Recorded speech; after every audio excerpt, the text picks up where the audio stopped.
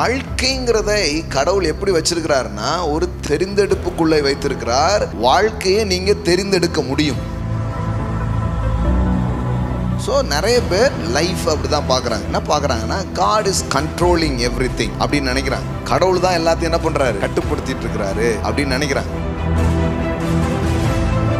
இப்படிப்பட்ட ஒரு எண்ணம் தான் கிறிஸ்தவ வாழ்க்கையை ரொம்ப கீழாக்குது. கடவுளுடைய கண்ட்ரோல்ல எல்லாம் இருக்குதுன்னா அந்த உலகம் அப்படியா இருக்கும்? முதல்ல கொஞ்சம் அதை யோசித்து பாரு. ஏங்க, இங்க ஒரு சின்ன விபத்து நடந்தாலோ, இங்க ஒரு அழிவு நடந்தாலோ, இல்லை இங்க ஒரு பட்னியில 100 பேர் செத்து போயிட்டாலோ அரசாங்கத்தை வச்சு சேரமா இல்லையா? ஸோ நம்ம எல்லாருக்கும் தெரியும் who is in control. யார் தலைமையில் இருக்கிறாரோ அவங்க கரெக்டா இருந்தா எல்லாம் எப்படி இருக்கும்? கரெக்டா இருக்கும். அப்போ வாழ்க்கையை யாரோ கண்ட்ரோல் பண்றாரு, யாரோ கெடுக்கிறா, யாரோ எல்லாம் குழப்பமா போக வேண்டிய அவசியமே கிடையாது. கிறிஸ்தவ வாழ்க்கையில நீங்க புரிஞ்சுக்க வேண்டியது என்னன்னா, என்னமோ நடக்குது ஒண்ணுமே புரியல அப்படிங்கிற மாதிரி இருக்க வேண்டியது இல்லை. என்ன நடக்குதுங்கிறத உங்களால புரிய முடியும். தேவனை குறித்த ஒரு நல்ல தெளிவு நமக்கு அவசியம். அதுல ரொம்ப முக்கியமானது, தேவன் மரணத்தின் தேவன் அல்ல, தேவன் ஜீவனின் தேவனாய் அவர் இருக்கிறார். கடவுள் ஒரு மனிதனுக்கு கொடுத்திருக்கிற பெரிய ஆற்றல் எதுனா, ஜீவனை அவனால் தெரிந்து கொள்ள முடியும். மனிதனுக்கு முன்பாகவே ஒன்று வைக்கப்பட்டது என்னன்னா, ஒரு சாய்ஸ் வைக்கிறார். என்ன சாய்ஸ் வைக்கிறாருன்னா, லைஃப் அண்ட் டெத். ஜீவன்னா என்னன்னா, வாட் இஸ் லைஃப்? அப்போ நீங்க உங்க மைண்ட்ல புரிஞ்சுக்க வேண்டியது என்னன்னா, எல்லா நன்மைகளின் தொகுப்பு தான் ஜீவன். எல்லா கெட்டதுக்கும் ஒரே வார்த்தையில சொல்லுங்க அப்படின்னா டெத். எத்தனை பேர் நம்புறீங்க எனக்கு ஆசீர்வாதம் மட்டும்தான்? இந்த இடத்துக்கு வந்துட்டீங்கன்னா சிங்கிள் மைண்டட், சிங்கிள் தான் ஃபெய்த், முரட்டு சிங்கிள். கடவுளுடைய சித்தத்தை பத்தி நமக்கு ஏதாவது குழப்பம் இருக்கும்னா இயேசுவை கொஞ்ச நேரம் பாருங்க, உங்களுக்கு அந்த சித்த பிரச்சனை பித்த பிரச்சனை எல்லாமே போயிடும். ஏன்னா Jesus Christ is the perfect will of God. அவர் இந்த பூமிக்கு வந்தபோது யாரையும் கொல்லவில்லை, செத்தவர்களை உயிர்ப்பித்தார். ஜீசஸ் கிரைஸ்டுடைய பயணத்துல இயேசு யாருக்கும் வியாதி கொடுக்கல, மாறாக குருட்டு கண்களை திறந்தார், செவிட்டு காதுகளை திறந்தார், உடவர்களை நடக்க செய்தார், மனிதர்களை போஷித்தார், மனிதர்களை நேசித்தார், மனிதர்கள் குறைவுள்ளவர்களாயிருந்தாலும் தன்னண்டை அவர்களை சேர்த்து கொண்டார். இதெல்லாம் பார்த்துட்டு தான் இவன் கடவுளுடைய ஆள் மாதிரியே தெரியலையே அப்படின்னு இயேசு ஒரு மாதிரி பாக்குறான். ஏன் இவங்க கடவுள்ல என்ன நினைச்சிட்டு இருந்தாங்க? கெட்டவனை பார்த்து ஓடிடுவாரு, தப்பு தண்டா பண்ணவன் கிடைச்சா அறுத்துருவாரு, இப்படிதான் இவங்க புரிஞ்சு வச்சிருந்தாங்க. வாழ்க்கை எவ்வளவு கெட்டு போயிருந்தாலும் சரி, எந்த moment Jesus is my Lord, எனக்காக ஒருத்தர் மரித்தார், எனக்காக ஒருவர் வந்தாருங்கிறத நீங்க விசுவாசிக்க ஆரம்பிக்கிறீங்களோ, அந்த மூமெண்ட்ல இருந்து லைஃப் பிகின்ஸ். வாழ்க்கை உங்க வாழ்க்கையில துவங்க ஆரம்பிக்கும். சொல்லுவாங்க, கடவுளுடைய சித்தம் மரணமா ஜீவனா குழப்பமா இருக்க, ஜெபிச்சு சொல்லுங்களேன் அப்படிங்க. கடவுளுடைய சித்தம் ஜீவன், கடவுளுடைய சித்தம் ஆசீர்வாதம், கடவுளுடைய சித்தம் சுகம், கடவுளுடைய சித்தம் சந்தோஷம், கடவுளுடைய சித்தம் செழிப்பு, கடவுளுடைய சித்தம் வெற்றி, கடவுளுடைய சித்தம் உயர்வு, கடவுளுடைய சித்தம் உங்க கை வாரி இறைக்க வேண்டும். உள்ள வந்துச்சுன்னா அது உங்க வாழ்க்கையே அப்படியே வடிவமைக்க ஆரம்பிச்சிடும். என்ன நடந்தாலும் கடவுளுடைய சித்தங்கிறது மாபெரும் பொய். இன்னைக்கு பதிவு செய்யறேன் நான் இதை. நீதிமொழிகள் 18:21 வாசிக்க போறேன். மரணமும் ஜீவனும் நாவின் அதிகாரத்தில் இருக்கும், அதில் பிரியப்படுகிறவர்கள் அதன் கனியை புசிப்பார்கள். ஸோ மரணம் ஜீவன், life and death. Death and life are in the power of the tongue, and they that love it shall eat the fruit thereof. எதில் பிரியப்படுகிறோமோ அதை நாம் புசிக்கலாம். எல்லாம் சொல்லுங்க, மரணமும் ஜீவனும் நாவின் அதிகாரத்தில் இருக்கு. எதை பிரியப்படுகிறோமோ அதை நாம் புசிக்கலாம். அப்போ லைஃப் அண்ட் டெத், மரணமோ ஜீவனோ, இது உங்க மேல இது ஒரு கட்டாய ஆதிக்கத்தை செலுத்த முடியாது. பட் இதில் எது வேணுமோ அதை உங்களால் என்ன பண்ண முடியும்? புசிக்க முடியும். இல்லைன்னு சொன்னால் அதை உங்களால் தெரிந்து கொள்ள முடியும். நான் எப்போவுமே போதிக்கிற விஷயங்களில் ரொம்ப முக்கியமான ஒன்று, நீங்கள் தொடர்ந்து நம்முடைய போதனைகளை கவனித்து அதை உள்வாங்கிறவங்களாக இருந்தீங்கன்னா ஈஸியாக இப்போ நான் சொல்கிறதும் உங்களுக்கு புரியும். அது புதிய வார்த்தைகள் அல்ல. கடவுள் இந்த மனிதனுக்கு கொடுத்துருக்கிற ஆற்றல்லையே ரொம்ப உயரிய ஆற்றல், ரொம்ப சிறந்த ஒரு ஆற்றல், ரொம்ப மேலான ஒரு ஆற்றல் எது அப்படின்னு பார்த்தீங்கன்னா அது என்ன ஆற்றல்னா த பவர் டு சூஸ், தெரிந்து கொள்ளுகிற ஆற்றல். எல்லாம் சொல்லுங்கள், பவர் டு சூஸ். அதாவது ஒன்றை முடிவு செய்கிற, ஒன்றை தெரிந்து கொள்ளுகிற ஆற்றல் தான் கடவுள் மனிதனுக்கு கொடுத்த ஆற்றல்லையே உயரிய ஆற்றலே இதுதான், தெரிந்து கொள்ளும் ஆற்றல். அப்போ இது இது இது ஒன்று புரிஞ்சுதுன்னா நீங்கள் 1000 சங்கிலிகளிலிருந்து வெளியே வந்துடுவீங்க. அது என்னன்னா லைஃப் அண்ட் டெத், மரணமோ ஜீவனோ, அது எதில் இருக்குதுன்னா யார் எதில் நீங்கள் பிரியப்படுறீங்களோ அதை உங்களால் என்ன பண்ண முடியும்? புசிக்க முடியும்னா அர்த்தம்னா, வாழ்க்கைங்கிறதை கடவுள் எப்படி வச்சிருக்கிறாருன்னா ஒரு தெரிந்தெடுப்புக்குள்ளே வைத்திருக்கிறார். வாழ்க்கையை நீங்கள் தெரிந்தெடுக்க முடியும். அதாவது ஜீவனை உங்களால் என்ன பண்ண முடியும்? தேர்ந்தெடுக்க முடியும். பாருங்கள், இது இன்னும் டீப்பாக நான் பார்க்க போகிறோம். கொஞ்சம் அடிப்படையாகவும் சொல்கிறேன், இன்னும் கொஞ்சம் ஆழமாகவும் சொல்கிறேன். நீங்கள் கவனிச்சிட்டே வாங்க. ஏன்னா ஒரு சத்தியத்தை நீங்கள் கேட்குறீங்கன்னா அந்த சத்தியத்தை கேட்டதுக்கப்புறம் உங்கள் வாழ்க்கை பெருசாக மாற ஆரம்பிக்கும். ஆமேன். the truth set you free. ஆமேன். சத்தியத்தை நீங்கள் அறியும் பொழுது சத்தியம் உங்களை என்ன பண்ணுது? விடுதலை ஆக்கும். ஸோ சில வருஷங்களுக்கு முன்பாக இந்த வார்த்தைகளை நான் புரிந்து கொண்டது போது எனக்குள்ளே நடந்த ஒரு விஷயம், நான் நினச்சேன் நம்ம கையில் ஒன்றுமே கிடையாது, என்னென்ன நடக்குதோ அதெல்லாம் நடக்கும், நம்ம கடவுளை கேள்வி கேட்கவே முடியாது. இப்படி தான் நான் நினச்சிட்டு இருந்தேன். அவர் பறித்து கொண்டு போகிறார், தடுப்பவன் யார்? கர்த்தர் கொடுத்தார், கர்த்தர் எடுத்தார். இதுதான் காலகாலமாக ஓதுனாங்க. இதை தான் என்ன பண்ணாங்க? பேசுனாங்க. அவர் கொடுப்பார், அவர் எடுப்பார், சில நேரம் கெடுப்பார். ஆனால் நீ என்ன பண்ணிக்கணும்? அமைதியாக இருக்கணும். தோத்திரம், நோ ஆத்திரம். பிகாஸ் அதெல்லாம் செய்கிறவர் யார்? கடவுள். உன் வாழ்க்கையில் விளையாண்டுட்டு இருக்கிறவர் யார்? கடவுள். ஆட்டி வித்தான் யார் ஒருவன். அந்த மாதிரி ஒரு பொம்மலாட்டம் நடக்குது, ரொம்ப புதுமையாக இருக்குது. பொம்மலாட்டம்னா அவனுக்கு புரியுதுங்களா? அந்த நாட்களில் மனிதர்கள் இப்போ ஆக்ட் பண்ணுறதை தாண்டி என்ன பண்ணுவாங்க, ஒரு கருத்தை இல்லை ஒரு நாடகம் இதெல்லாம் வரணும்னா சில பொம்மைகள் வச்சு நூல் கட்டிட்டு இவங்க சைடில் இருப்பாங்க, ஆட்கள் தெரியாது. அந்த அந்த நூல் அப்படியே ஆட்ட அதுக்கேற்ற மாதிரி இந்த பொம்மை என்ன பண்ணும்? வேலை செய்யும். இந்த பொம்மை கண்ட்ரோலில் எதுவும் கிடையாது. யார் கண்ட்ரோல் எல்லாம் இருக்குது? நூலை கையில் பிடிச்சிட்டு இருக்கிறாரோ யாரோ அவர் கண்ட்ரோலில் தான் எல்லாம் இருக்குது. அவர் எப்படி ஆட்டுறாரோ அப்படி தான் இங்கே எல்லாமே இருக்கும். ஸோ நிறைய பேர் லைஃப் அப்படி தான் பார்க்குறாங்க. என்ன பார்க்குறாங்கன்னா காட் இஸ் கண்ட்ரோலிங் எவ்ரிதிங் அப்படின்னு நினைக்கிறாங்க. கடவுள் தான் எல்லாத்தையும் என்ன பண்ணுறாரு?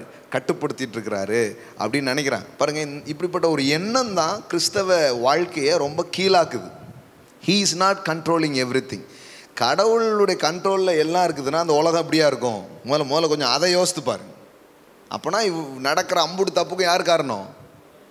ஏங்க, இங்கே ஒரு சின்ன விபத்து நடந்தாலோ, இங்கே ஒரு அழிவு நடந்தாலோ, இல்லை இங்கே ஒரு பட்னியில் 100 பேர் செத்து போயிட்டாலோ அரசாங்கத்தை வச்சு செய்கிறோமா இல்லையா? கூப்பிட்டு என்ன கேட்குறோம்? என்ன ஆட்சி நடக்கு?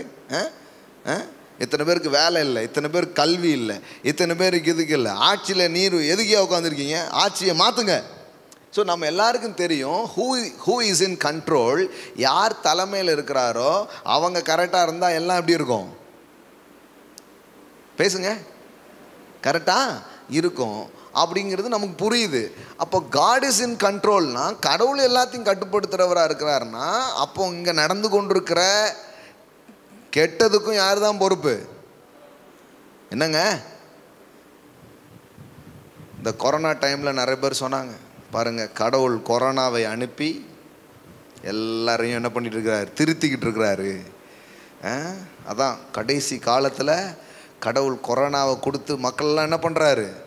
தாம் பக்கமாக இழுத்துக்கிட்டு இருக்கிறார். அவன் செத்துக்கிட்டு இருக்கான். இவங்க என்ன பண்ணிட்டு இருக்கிறாங்கன்னா கொரோனாவை கொடுத்து என்ன பண்ணிட்டு இருக்கிறாரு? இழுத்துட்டு இருக்காருங்கிற பிரசங்கத்தை யார் பண்ணா?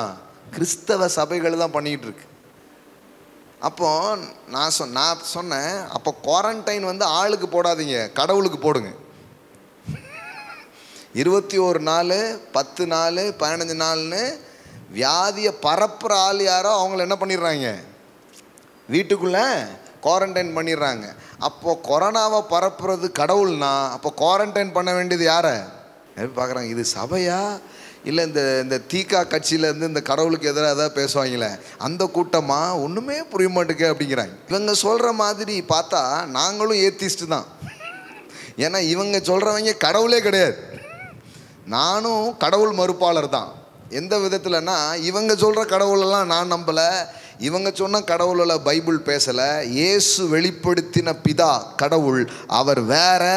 அவர் மனிதனுக்கு நன்மைகளை மட்டும் செய்யக்கூடியவராக அவர் இருக்கிறார். He is a good father. ஆமென். அருமையாக வர்ஷிப் நடத்தினார் அருண். ஒரு வார்த்தை தான், கர்த்தர் நல்லவர், அவர் கிருபை என்றும் உள்ளது. கர்த்தர் நல்லவர். God is good. ஆமென். அவர் நல்லவர். அவர்கிட்ட கெட்டது வர்றதே கிடையாது. இதெல்லாம் இவங்க கண்டுபிடிச்சது. இவங்க கண்டுபிடிச்சி அவர் பிள்ளையும் கிள்ளுவார், தொட்டிலையும் ஆட்டுவார். அதான் சொல்லுமா, ஆட்டி வித்தான் யார் ஒருவன், பொம்மலாட்டம் நடக்குது. அவர் கடவுளுங்க. அவரை கேள்வி கேட்க நம்மளால் முடியுமா? நம்ம சாதாரண மண் பாண்டங்கள். அதுவே பெரிய பொய் பாருங்களேன். அதுவே பெரிய பொய். நம்மளை மண்பாண்டம் சொல்கிறதே பெரிய பொய். நம்ம ஒரு பொய்யா நமக்குள்ளே போட்டிருக்காங்க. மெய்யை தவிர அம்புட்டு பொய்யும் உள்ளே போட்டுட்டு நல்லா வாழலாம். எங்கேருந்து வாழவே முடியாது. இது மண்பாண்டங்கள் கிடையாதுங்க. பவுல் சொல்கிறாரு, இந்த மண் பாத்திரங்களுக்குள் தேவன் மகிமையானதை வைத்திருக்கிறார். அதை சொல்லலை பாருங்களேன். இந்த மண் பாண்டங்களுக்குள்ள என்ன இருக்குது? மகிமையான காரியத்தை உள்ள என்ன பண்ணியிருக்கிறாராம்? வச்சிருக்கிறாராம். முதல்ல நீ மண்ணுன்னு சொல்லியே நம்மளை ஒரு மாதிரி ஆக்கி விட்டாங்க. மண்ணுன்னு சொல்லிட்டு அப்புறம் விண்ணுன்னா எப்படி வரும்? மண்ணுன்னா அப்புறம் மண்ணாக தான் போகும் எல்லாமே.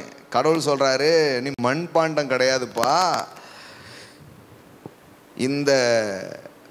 இந்த மண்பாண்டம் போல இருக்கிற இந்த சரீரத்துக்குள்ள நான் என்ன வச்சிருக்கிறேன்? ஜீவனை, மகிமையை நான் என்ன பண்ணியிருக்கிறேன்? வச்சிருக்கிறேன். சும்மா கிடையாது நீ, வெறும் மண்ணு கிடையாது நீ அப்படிங்கிறார். இப்போ நிறைய காரியங்கள் இருக்குது கடவுளை பற்றி, நம்மளை பற்றி. நம்ம என்ன புரிஞ்சு வச்சுருக்கிறோம் அதிலிருந்து தான் வாழ்வோம். இப்படி சொல்லுங்கள், எல்லாம் சொல்லுங்கள். நம்முடைய புரிந்து கொள்ளுதல் இருந்தே வாழ்க்கையை வாழ்கிறோம். Your understanding is determine your life. அதை நான் எப்போவுமே நிறைய முறை பிரசங்கம் பண்ணியிருக்கிறேன். அறிவே அளவுகோல் அப்படின்னு சொல்லிட்டு. அறிவே அளவுகோல், அதுதான் மெஷர்மெண்ட், அதுதான் அளவுகோல். வாழ்க்கை எப்போ மாறும்? உங்களுடைய அறிவு மாறும் பொழுது. உங்களுடைய அறிவுனா வெறும் இந்த ஸ்கூலில் காலேஜில் படிக்கிறாங்களா அந்த அறிவு இல்லை. த spiritual understanding, the knowledge about your self and God life.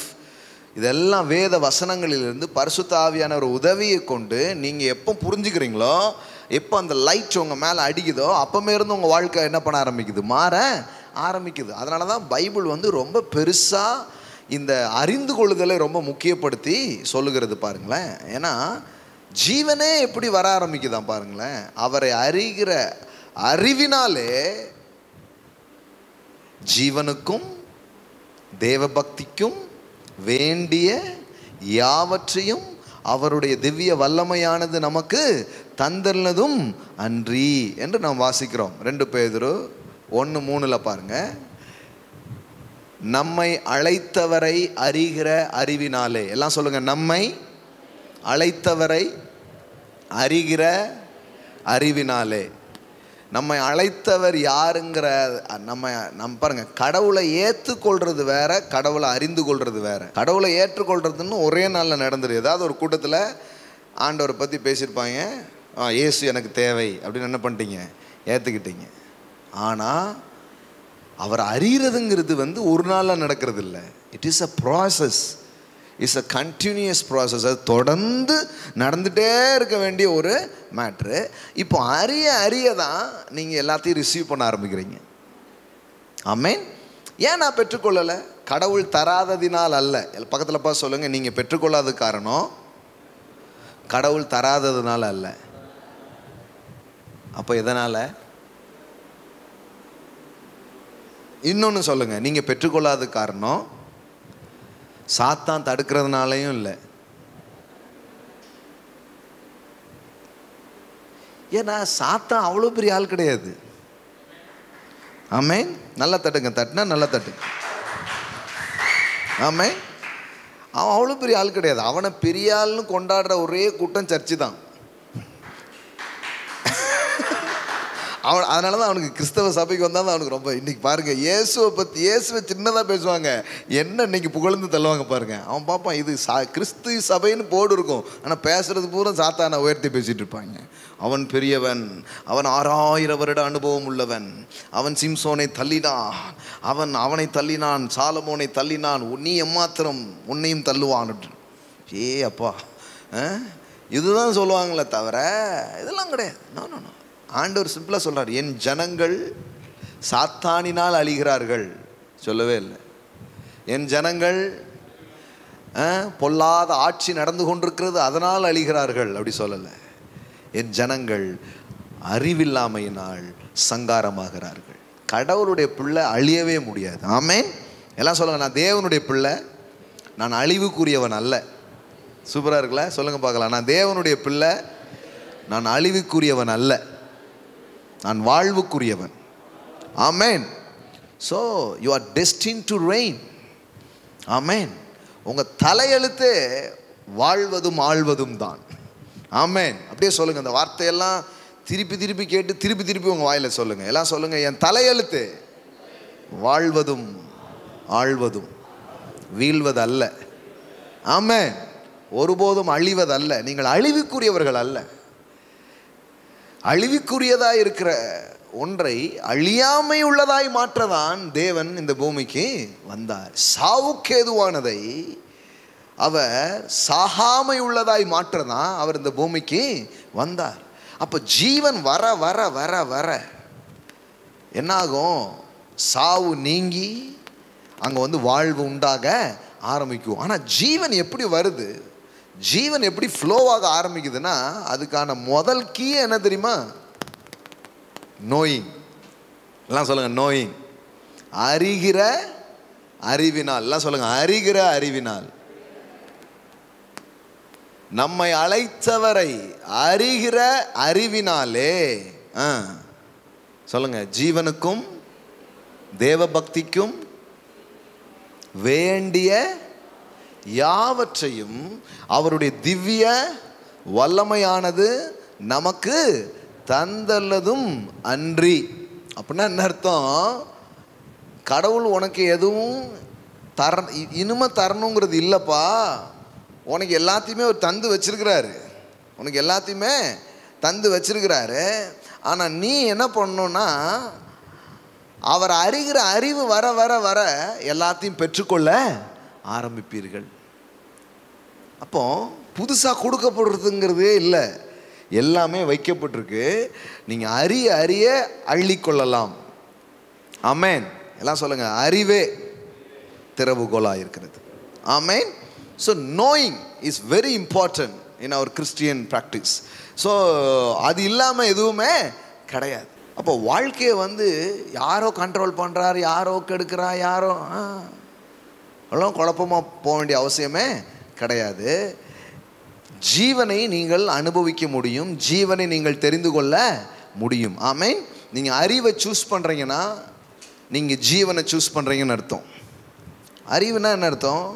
தேவனை குறித்த அறிவு. அப்போது கிறிஸ்தவ வாழ்க்கையில் நீங்கள் புரிஞ்சிக்க வேண்டியது என்னென்னா, என்னமோ நடக்குது ஒன்றுமே புரியலை அப்படிங்கிற மாதிரி இருக்க வேண்டியதில்லை. என்ன நடக்குதுங்கிறத உங்களால் புரிய முடியும். முதல்ல தேவனை குறித்த ஒரு நல்ல தெளிவு நமக்கு அவசியம். அதில் ரொம்ப முக்கியமானது, தேவன் வந்து மரணத்தின் தேவன் அல்ல, தேவன் ஜீவனின் தேவனாய் அவர் இருக்கிறார். ஆமென். He is the life giver. எல்லாம் சொல்லுங்க, லைஃப் கிவர். எல்லாம் சொல்லுங்க, வாழ்வளிக்கிறவர்.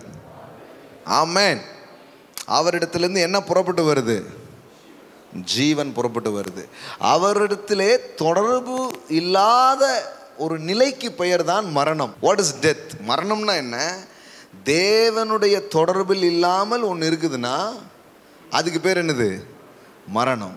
தேவனோடு தொடர்புடைய எல்லாமே எந்த மண்டலத்தில் இருக்குது? ஜீவனின் மண்டலத்தில் அது இருக்கிறது. ஆமென். ஸோ அப்போ நல்லா புரிஞ்சிக்க வேண்டியது என்னன்னா, கடவுள் ஒரு மனிதனுக்கு கொடுத்திருக்கிற பெரிய ஆற்றல் எதுனா, ஜீவனை அவனால் தெரிந்து கொள்ள முடியும். ஆமென். எல்லாம் சொல்லுங்க, ஜீவனை தெரிந்து கொள்ள முடியும். ஆமென். அப்போ தெரிந்து கொள்கிற ஆற்றலை கடவுள் நம்ம ஒவ்வொருத்தருக்கு என்ன பண்ணியிருக்கிறாரு? கொடுத்துருக்கிறாரு. இதுதான் ரொம்ப ரொம்ப முக்கியமான ஒரு காரியம். ஃப்ரீ வில் அப்படின்னு சொல்கிறோம் ஆங்கிலத்தில். இன்னொரு விதத்தில் சொல்லலாம் free will. Free will, the power to choose. ஒரு காரியங்களை முடிவு செய்ய, தேர்ந்தெடுக்க நம்மளாலே முடியும். நாம் எந்த ஒரு கட்டுப்பாட்டிலே வாழ்வதை போல கடவுள் நம்மளை என்ன பண்ணலை? உண்டாக்கலை. கடவுள் ஆதாமை படைத்து விட்டு ஆதாமுக்கு முன்பாக சில தேர்ந்தெடுப்பை கடவுள் வைக்கிறார். என்ன தேர்ந்தெடுப்பு வைக்கிறார்? ஒரு விருட்சம் இருக்கிறது, அந்த விருட்சத்தின் கனியை நீ புசிக்கும் பொழுது உனக்கு என்ன உண்டாகும்? ஜீவன் உண்டாகும். இன்னொரு விருட்சம் இருக்கிறது, அது நன்மை தீமை என்கிற அறிவை தருகிற விருட்சம். அதை என்ன பண்ணாத? புசிக்காத. அதை புசிச்சா என்ன உண்டாகும்? மரணம் உண்டாகும். அப்போ மனிதனுக்கு முன்பாகவே ஒன்று வைக்கப்பட்டது. என்னன்னா, ஒரு சாய்ஸ் வைக்கிறார். என்ன சாய்ஸ் வைக்கிறாருன்னா, லைஃப் அண்ட் டெத். அதாவது ரெண்டே தேர்வு தாங்க. ஒன்று சாவு, இன்னொன்று வாழ்வு. ஒன்று ஜீவன், இன்னொன்று மரணம். அவ்வளோதான். ரெண்டே ரெண்டு. ரெண்டில் எது வேணும்? இதை ஆதாமுக்கு முன்னாடி என்ன பண்ணுறாரு? அவர் வைக்கிறார். ஏன்னா தேவனை தெரிந்து கொள்ளும் பொழுது அவன் ஜீவனை தெரிந்து கொள்ளுகிறான். அவன் தேவனற்ற வாழ்க்கையை தெரிந்து கொள்ளும் போது அவன் எதை தெரிந்து கொள்கிறான்? மரணத்தை அவன் தெரிந்து கொள்கிறான். அப்போ ஆதாம் வந்து அந்த ஜீவ விருட்சத்தின் கனியை புசித்து அவன் தேவனை, அந்த அந்த கனி, அந்த மரம் வேற ஒன்றுமே கிடையாது. Is nothing but is depending God. நான் இந்த ஜீவ விருட்சத்தின் கனியை புசிக்கும் போது நான் என்ன பண்ணுறேன்? நான் தேவனை சார்ந்து கொள்கிறேன் அப்படின்னு சொல்கிறான். இதை இது பண்ணும் பொழுது அவன் என்ன சொல்கிறான்னா, எனக்கு கடவுள் தேவையில்லைங்க, நானே பார்த்துக்கிறேன் அப்படிங்கிறான். இவ்வளோதான் வித்தியாசம், வேறு ஒன்றுமே கிடையாது. நீங்கள் ஜீவ விருட்சத்தை அவன் புசிக்கிற வரை அவன் தேவனை சார்ந்து கொள்கிறேன் என்பதை அவன் அறிக்கை எடுக்கிறான். அவன் எப்போ அதை விட்டுட்டு இதை சாப்பிட ஆரம்பிக்கிறானோ அப்போ அவன் என்ன சொல்கிறான்?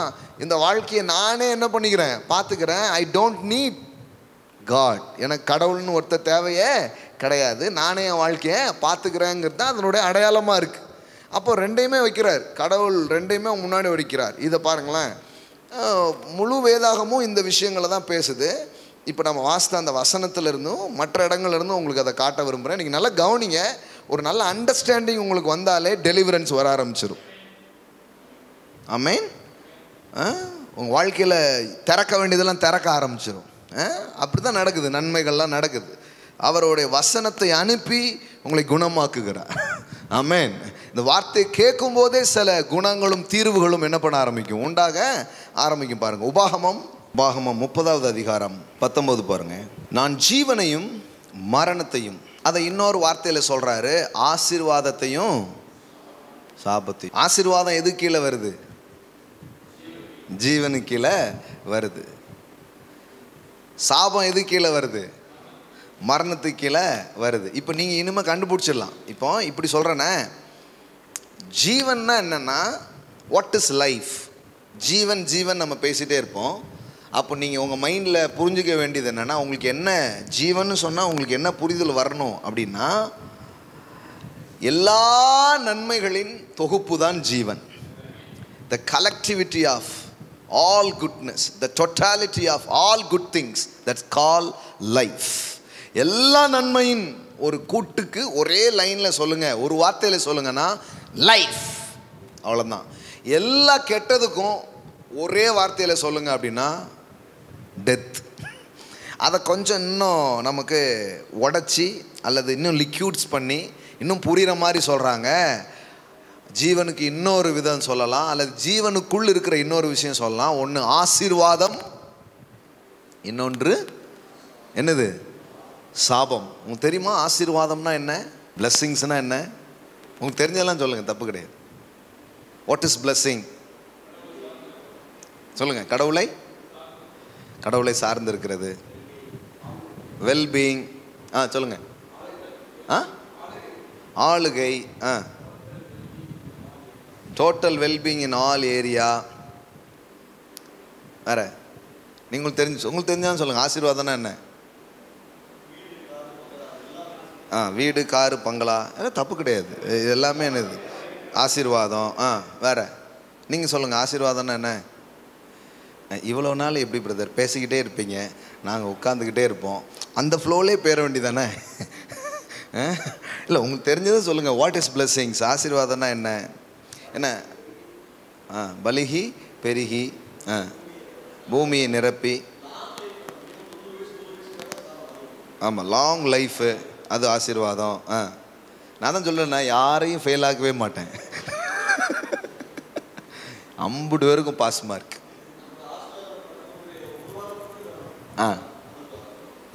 நம்முடைய ஆசீர்வாதம் அந்த அளவுக்கு இருக்கும். அது ஒரு ஆசீர்வாதம். சூப்பர். பாருங்க, நம்ம சொன்ன எல்லாமே கரெக்ட் ஆன்சர் தான், தப்பான ஆன்சரே கிடையாது. எஸ், பட் இது எல்லாமே the fruit of the blessings. ஆசீர்வாதம் வந்தால் என்ன நடக்கும், ஆசீர்வாதம் வந்தால் என்னவா இருக்கும் அப்படிங்கிறத நம்ம எல்லாரும் என்ன பண்ணுறோம், சொல்கிறோம். அப்போ அது வந்து ஆசீர்வாதத்தின் விளைவு. பட் ஆசீர்வாதங்கிறது என்னன்னா, தேவனுடைய பலப்படுத்துதல், தேவனுடைய எம்பவர்மெண்ட், தேவனுடைய கிருபை, தேவனுடைய பலன், ஒரு தேவனுடைய அருள் ஒருவன் மேலே வருது. அதனுடைய விளைவு தான் இது எல்லாத்தையும் என்ன பண்ண ஆரம்பிக்குது, கொண்டு வர ஆரம்பிக்கிறது. நாம் சொல்கிறது எல்லாமே என்னென்னா ஃப்ரூட். இப்போ வீடு, சந்தோஷம், மனநிறைவு, தீர்க்காயுசு, இது எல்லாமே ஆசீர்வாதத்தின் விளைவுகள். It is a fruit of the blessings. Okay, so blessingsங்கிறது என்ன? the divine empowerment. ஒரு தெய்வீக தயவும், தெய்வீக பலப்படுத்தலும், தெய்வீக ஞானம், தேவனிடத்திலிருந்து வருகிற ஒரு அரும்பெருள், சொல்லப்போனால் அருள், கிரேஸ், ஸ்ட்ரென்தனிங், அதுதான் என்னது? பிளெஸ்ஸிங்ஸ். அது ஒருத்த மேலே வரும்போது இது எல்லாமே நடக்கும். புரியுதுங்களா? நம்ம நடக்கிறதெல்லாம் சொல்கிறோம், ஆனால் பிளெஸ்ஸிங்ஸுங்கிறது என்ன? அவரிடத்திலிருந்து புறப்பட்டு வருகிற ஒன்று, இது எல்லாம் ஒரு மனுஷனுக்கு என்ன பண்ண ஆரம்பிக்குது, கொண்டு வர ஆரம்பிக்கிறது. So blessings. இப்போ பாருங்களேன், கர்த்தரின், இப்போ ஐஸ்வர்யம் ஆசீர்வாதம் அப்படி சொல்லலை, கர்த்தரின் ஆசீர்வாதமே எதை கொண்டு வருது? அப்போ ஆசீர்வாதம் கொண்டு வருகிற ஒரு விஷயம்தான் என்னது? ஐஸ்வர்யம். அப்போ ஆசீர்வாதங்கிறது என்ன? God's empowerment, God's strengthenings, God's favor, God's wisdom. தேவனுடைய ஒரு அருள், ஒரு தயவு, ஒரு கிருபை அந்த மனுஷன் மேலே வந்துடுது. வந்துட்டா இது எல்லாமே வந்துடுது. ஆமென். மழை வந்தவுடனே எப்படி எல்லாம் முளைக்குதோ அது மாதிரி பிளெஸ்ஸிங்ஸ் வரும்பொழுது இது எல்லாமே என்ன பண்ண ஆரம்பிக்குது, உண்டாக ஆரம்பிக்குது. அப்போ இது ஒரு வார்த்தை. இன்னொரு விதத்தில் சொல்லணும்னா, what is a blessings and what is a கர்ஸ். சரி, சாபம்னா என்ன பாருங்க, சிம்பிளாக ஒரு அண்டர்ஸ்டாண்டிங் சொல்கிறேன், நல்லா புரிஞ்சுக்கோங்க. உபாகமம் 28 நீங்கள் வாசித்தீங்கன்னா, ஒரு பக்கத்தில் ஆசீர்வாதமும் இன்னொரு பக்கத்தில் எதையும் பற்றி பேசுகிறாங்க, சாபத்தை பற்றியும் பேசுகிறாங்க. சில பேர் என்கிட்ட சொல்லுவாங்க, பிரதர் நீங்கள் ஆசீர்வாதத்தை மட்டும்தான் பேசுகிறீங்க, எதை பேச மாட்டேங்கிங்க, சாபத்தை பேச மாட்டேங்கிங்க. நான் சொன்னேன், நான் ஏன் போசனை வாசித்துட்டேன், என்னுடைய பகுதி எதுவோ அதை நான் வாசித்துட்டேங்க, உங்களுக்கு தேவைன்னா நீங்கள் அதை வாசித்துக்கோங்க. ஏன்னா ரெண்டையும் நான் வைக்கிறேன், நீ எதை தெரிந்து கொள்ளணும்னு கடவுள் சொல்லிட்டார். ஜீவனையும் வைக்கிறேன், மரணத்தையும் வைக்கிறேன், ஆசீர்வாதத்தையும் வைக்கிறேன், சாபத்தையும் வைக்கிறேன். ஆனால் நீ என்ன பண்ணு, நீ எதை தெரிந்து கொள்ளணும்னு கடவுள் சொல்லியிருக்கிறாரு. உபாகமம் 28 ரெண்டும் இருக்குது. சொல்லுவாங்க, ரெண்டும் இருக்கு பிரதர், ரெண்டும் இருக்குது, அது எங்களுக்கு தெரியும். பெரிய பெரிய வெளிப்பாடு பாருங்க, ரெண்டும் இருக்குது. ஆனால் உனக்கு என்ன வேணும்னு இருக்கிறார், அதை நீ என்ன பண்ண முடியும், சூஸ் பண்ண முடியும். இட்லியும் இருக்குது, தோசையும் இருக்குது, உனக்கு என்ன வேணுமோ என்ன பண்ண முடியும், வெஜிடேரியனும் இருக்குது, நான் வெஜிடேரியன் இருக்குது. உங்களுக்கு என்ன வேணுமோ அதை நீங்கள் சூஸ் பண்ண முடியுங்கிற மாதிரி கடவுள் சொல்கிறாரு. சூஸ், உனக்கு நீ தான் தேர்ந்தெடுக்கணும். ஏன்னா உனக்கு நான் என்ன பண்ணுறேன், அந்த அத்தாரிட்டியை கொடுத்துருக்குறேன், உனக்கு அந்த அதிகாரத்தை நான் கொடுத்துருக்குறேன் அப்படின்னு சொல்லிட்டு தான் சொல்கிறாரு. அப்போ நான் என் போர்ஷன் வந்து பிளெஸ்ஸிங்ஸ், அதனால் என் போர்ஷன் என்ன பண்ணுறேன், எப்பவும் படிக்கிறேன். மக்களுக்கும் அந்த போர்ஷன் தான் இருக்குதுன்னு நினைக்கிறேன், அதனால தான் அதை பேசுகிறேன். நான் எப்பவும் ஆசீர்வாதத்தையே பேசிக்கிட்டு இருக்கீங்க, அப்புறம் அப்போ என்ன பண்ணுறது, ஒரு வாரம் சாபம்னு பேசுவா? சாபம் பேச முடியாது. ஏன்னா ஆசீர்வதிக்கப்பட்ட இயேசு எனக்காக சாபமாகி விட்டார். இப்பொழுது சாபத்தின் வாழ்க்கை எனக்கு இல்லை, இப்பொழுது ஆசீர்வதிக்கப்பட்ட வாழ்க்கை மட்டும்தான் இருக்கு. Only blessings, no more curse. Amen. No more curse. சிலர் சொல்லுவாங்க ரெண்டும் உண்டுங்க கிறிஸ்தவ வாழ்க்கையில் அப்படிம்பாங்க. இது எப்படி இருக்குது, இந்த இடத்துல வெளிச்சமும் இருக்குதுங்க இருட்டும் இருக்குதுங்கன்னா அது எப்படி? ரெண்டும் எப்படிங்க ஒன்றா இருக்கும்? ரெண்டும் ஒன்றா இருக்கவே முடியாது. சாத்தானும் கடவுளும் சம்பந்தியாக முடியாது. தித்திப்பும் கசப்பும் இணைந்து வருமா? வராதுங்கிறார். இதுவும் இருக்கும் அதுவும் இருக்குங்க. கொஞ்சம் இதையும் கொடுப்பாரு, கொஞ்சம் அதுவும் கொடுப்பாருங்க. கொஞ்சம் பாலும் கொடுப்பாருன்னா ஒரு துளி விஷத்தையும் போட்டுருவாருங்கன்னா எப்படி இருக்கும்? இது எல்லாருக்கும் பாருங்க, இந்த டபுள் மைண்டட் உள்ள வாழ்க்கையை தான் அநேக கிறிஸ்தவர்கள் வாழ்கிறார்கள். அதனால தான் யாக்கோபு சொல்கிறாரு, ஏன் ஒருத்தனும் ஒன்றத்தையும் பெறல தெரியுமா? அம்புட்டு பேருக்கும் டபுள் மைண்டடாக மாற்றி விட்டான் பிசாஸ். டபுள் மைண்டட்னா உங்களுக்கு புரியுதா? வரும் ஆனால் வராது. இது இப்போ வடிவேல் கண்டுபிடிச்சது நீங்கள் நினைக்காதீங்க. இது வந்து பல காலத்திலிருந்து பிரசங்கியார்கள் சொல்லி வருகிற ஒரு போதனை. வரும் ஆனால் வராது. 1ஆம் தேதி வரும்பாங்க. அப்பா நல்லா இருக்குது அப்படின்னா பிரசங்கம் முடியுதுக்குள்ளே சொல்லிடுவார், நடக்கும்னு நினைக்கிற சார் கொஞ்ச நேரத்துக்கு முன்னாடி சொன்னீங்களே, அது ஆவியில் சொன்னேன், இப்போ வந்து தோணுனதெல்லாம் சொல்லிக்கிட்டு இருக்கேன், அப்படி ஆக்கி விட்டாங்க. ஸோ குழப்பம். அதனால தான் எதுவுமே நடக்க மாட்டேங்குது. ஒரு தெளிவே கிடையாது. இதுதான் எனக்கு, யார் என்ன சொன்னால இதுதான் எனக்கு அப்படிங்கிற அஷூரன்ஸ் தான் ஃபெய்த். பாருங்களேன், faith is the assurance, faith is the title டீட். விசுவாசங்கிறது என்ன தெரியுமா?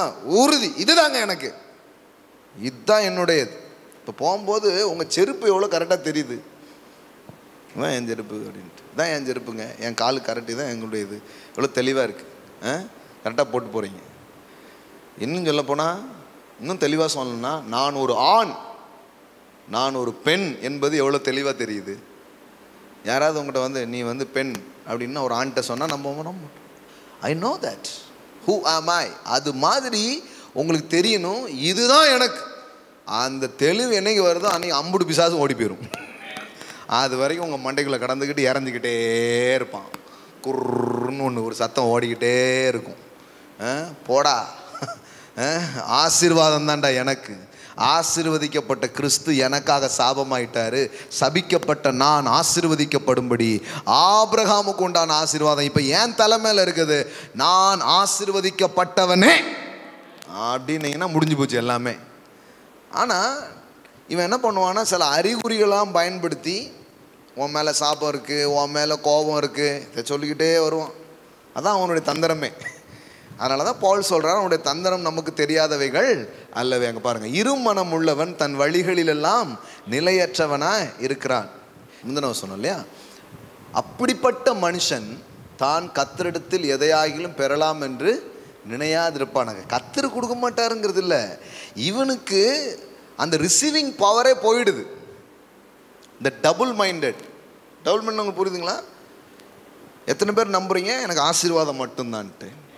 இந்த இடத்துக்கு வந்துட்டீங்கன்னா சிங்கிள் மைண்டட். சிங்கிள் தான் ஃபெய்த். ஃபெய்த் மீன்ஸ் சிங்கிள், முரட்டு சிங்கிள். ஃபெய்த் மீன்ஸ் என்னது? சிங்கிள். எப்போ ஒன்றை கேட்டேன், எனக்கு செழிப்பு தாங்க, எனக்கு ஆசீர்வாதம் தாங்க, எனக்கு ஜீவன் தாங்க, எனக்கு நன்மை தாங்க அப்படின்னீங்கன்னா கொஞ்சம் நாளில் அந்த பிசாசு உங்கள் எங்கே போகுதுன்னு தெரியாது, அவன் போயிடுவான். ஈவனை இனிமே மாற்றவே முடியாதுன்ட்டு. ஆனால் இன்றைக்கி சபைக்குள்ளே கிறிஸ்தவ போதனையை கேட்டு வளர்ந்துருக்கிறவங்களுக்கு என்ன இருக்கும்னா, ஆசீர்வாதம் கிடையாதுங்கிற மாதிரி இருக்காது, குழப்பத்திலே நம்மளை வச்சுருப்பாங்க. கொஞ்சம் தெளிவாச்சுன்னா திருப்பி அடிப்பாங்க. தெளிவு வச்சு அடிக்கிறதுமாங்கல்ல, அது மாதிரி நம்மளை ஒரு குழப்ப மனநிலையே வச்சுருப்பாங்க. உங்களுக்கே தெரியாது, ரட்சிக்கப்பட்டிருக்கோமா படலையா, போவோமா மாட்டோமா, எல்லாத்த பற்றியும் எல்லா மைண்டில் என்ன தான் ஓடிட்டு இருக்கோம். வாழ்வோமா சாவோமா, கிடைக்குமா கிடைக்காதா, கிடைக்கும் ஆனால் கஷ்டம்தான் கொஞ்சம்.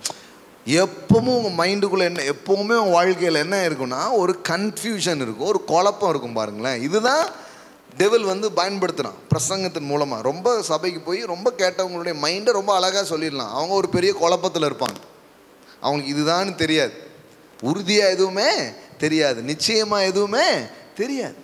ஆனால் பாருங்கள் எவ்வளோ பரிதாபமான ஒரு நிலைமை. ஒரு ஊருக்கு போனீங்கன்னா பஸ் ஸ்டாண்டில் இந்த ஊருக்கு போகிறோன்னு ஒரு பஸ்ஸில் ஏறிடணும். பஸ் ஸ்டாண்டில் இப்படின்னீங்கன்னா பஸ் ஸ்டாண்டில் யாரோ ஒரு ஆள் ரொம்ப நேரம் சுற்றிக்கிட்டே இருக்காரு அப்படின்னு ஆம்புலன்ஸுக்கு போன போட்டுருவாங்க. இந்த பஸ்ஸில் ஏறதா டப்புன்னு இறங்கி அந்த பஸ்ஸுக்கு போயிறாரு. டக்குன்னு எழுந்து சென்னைங்காரு, திடீர்னு மதுரைங்காரு, என்னென்னே தெரிலங்க, வாங்க தயவுசெய்து.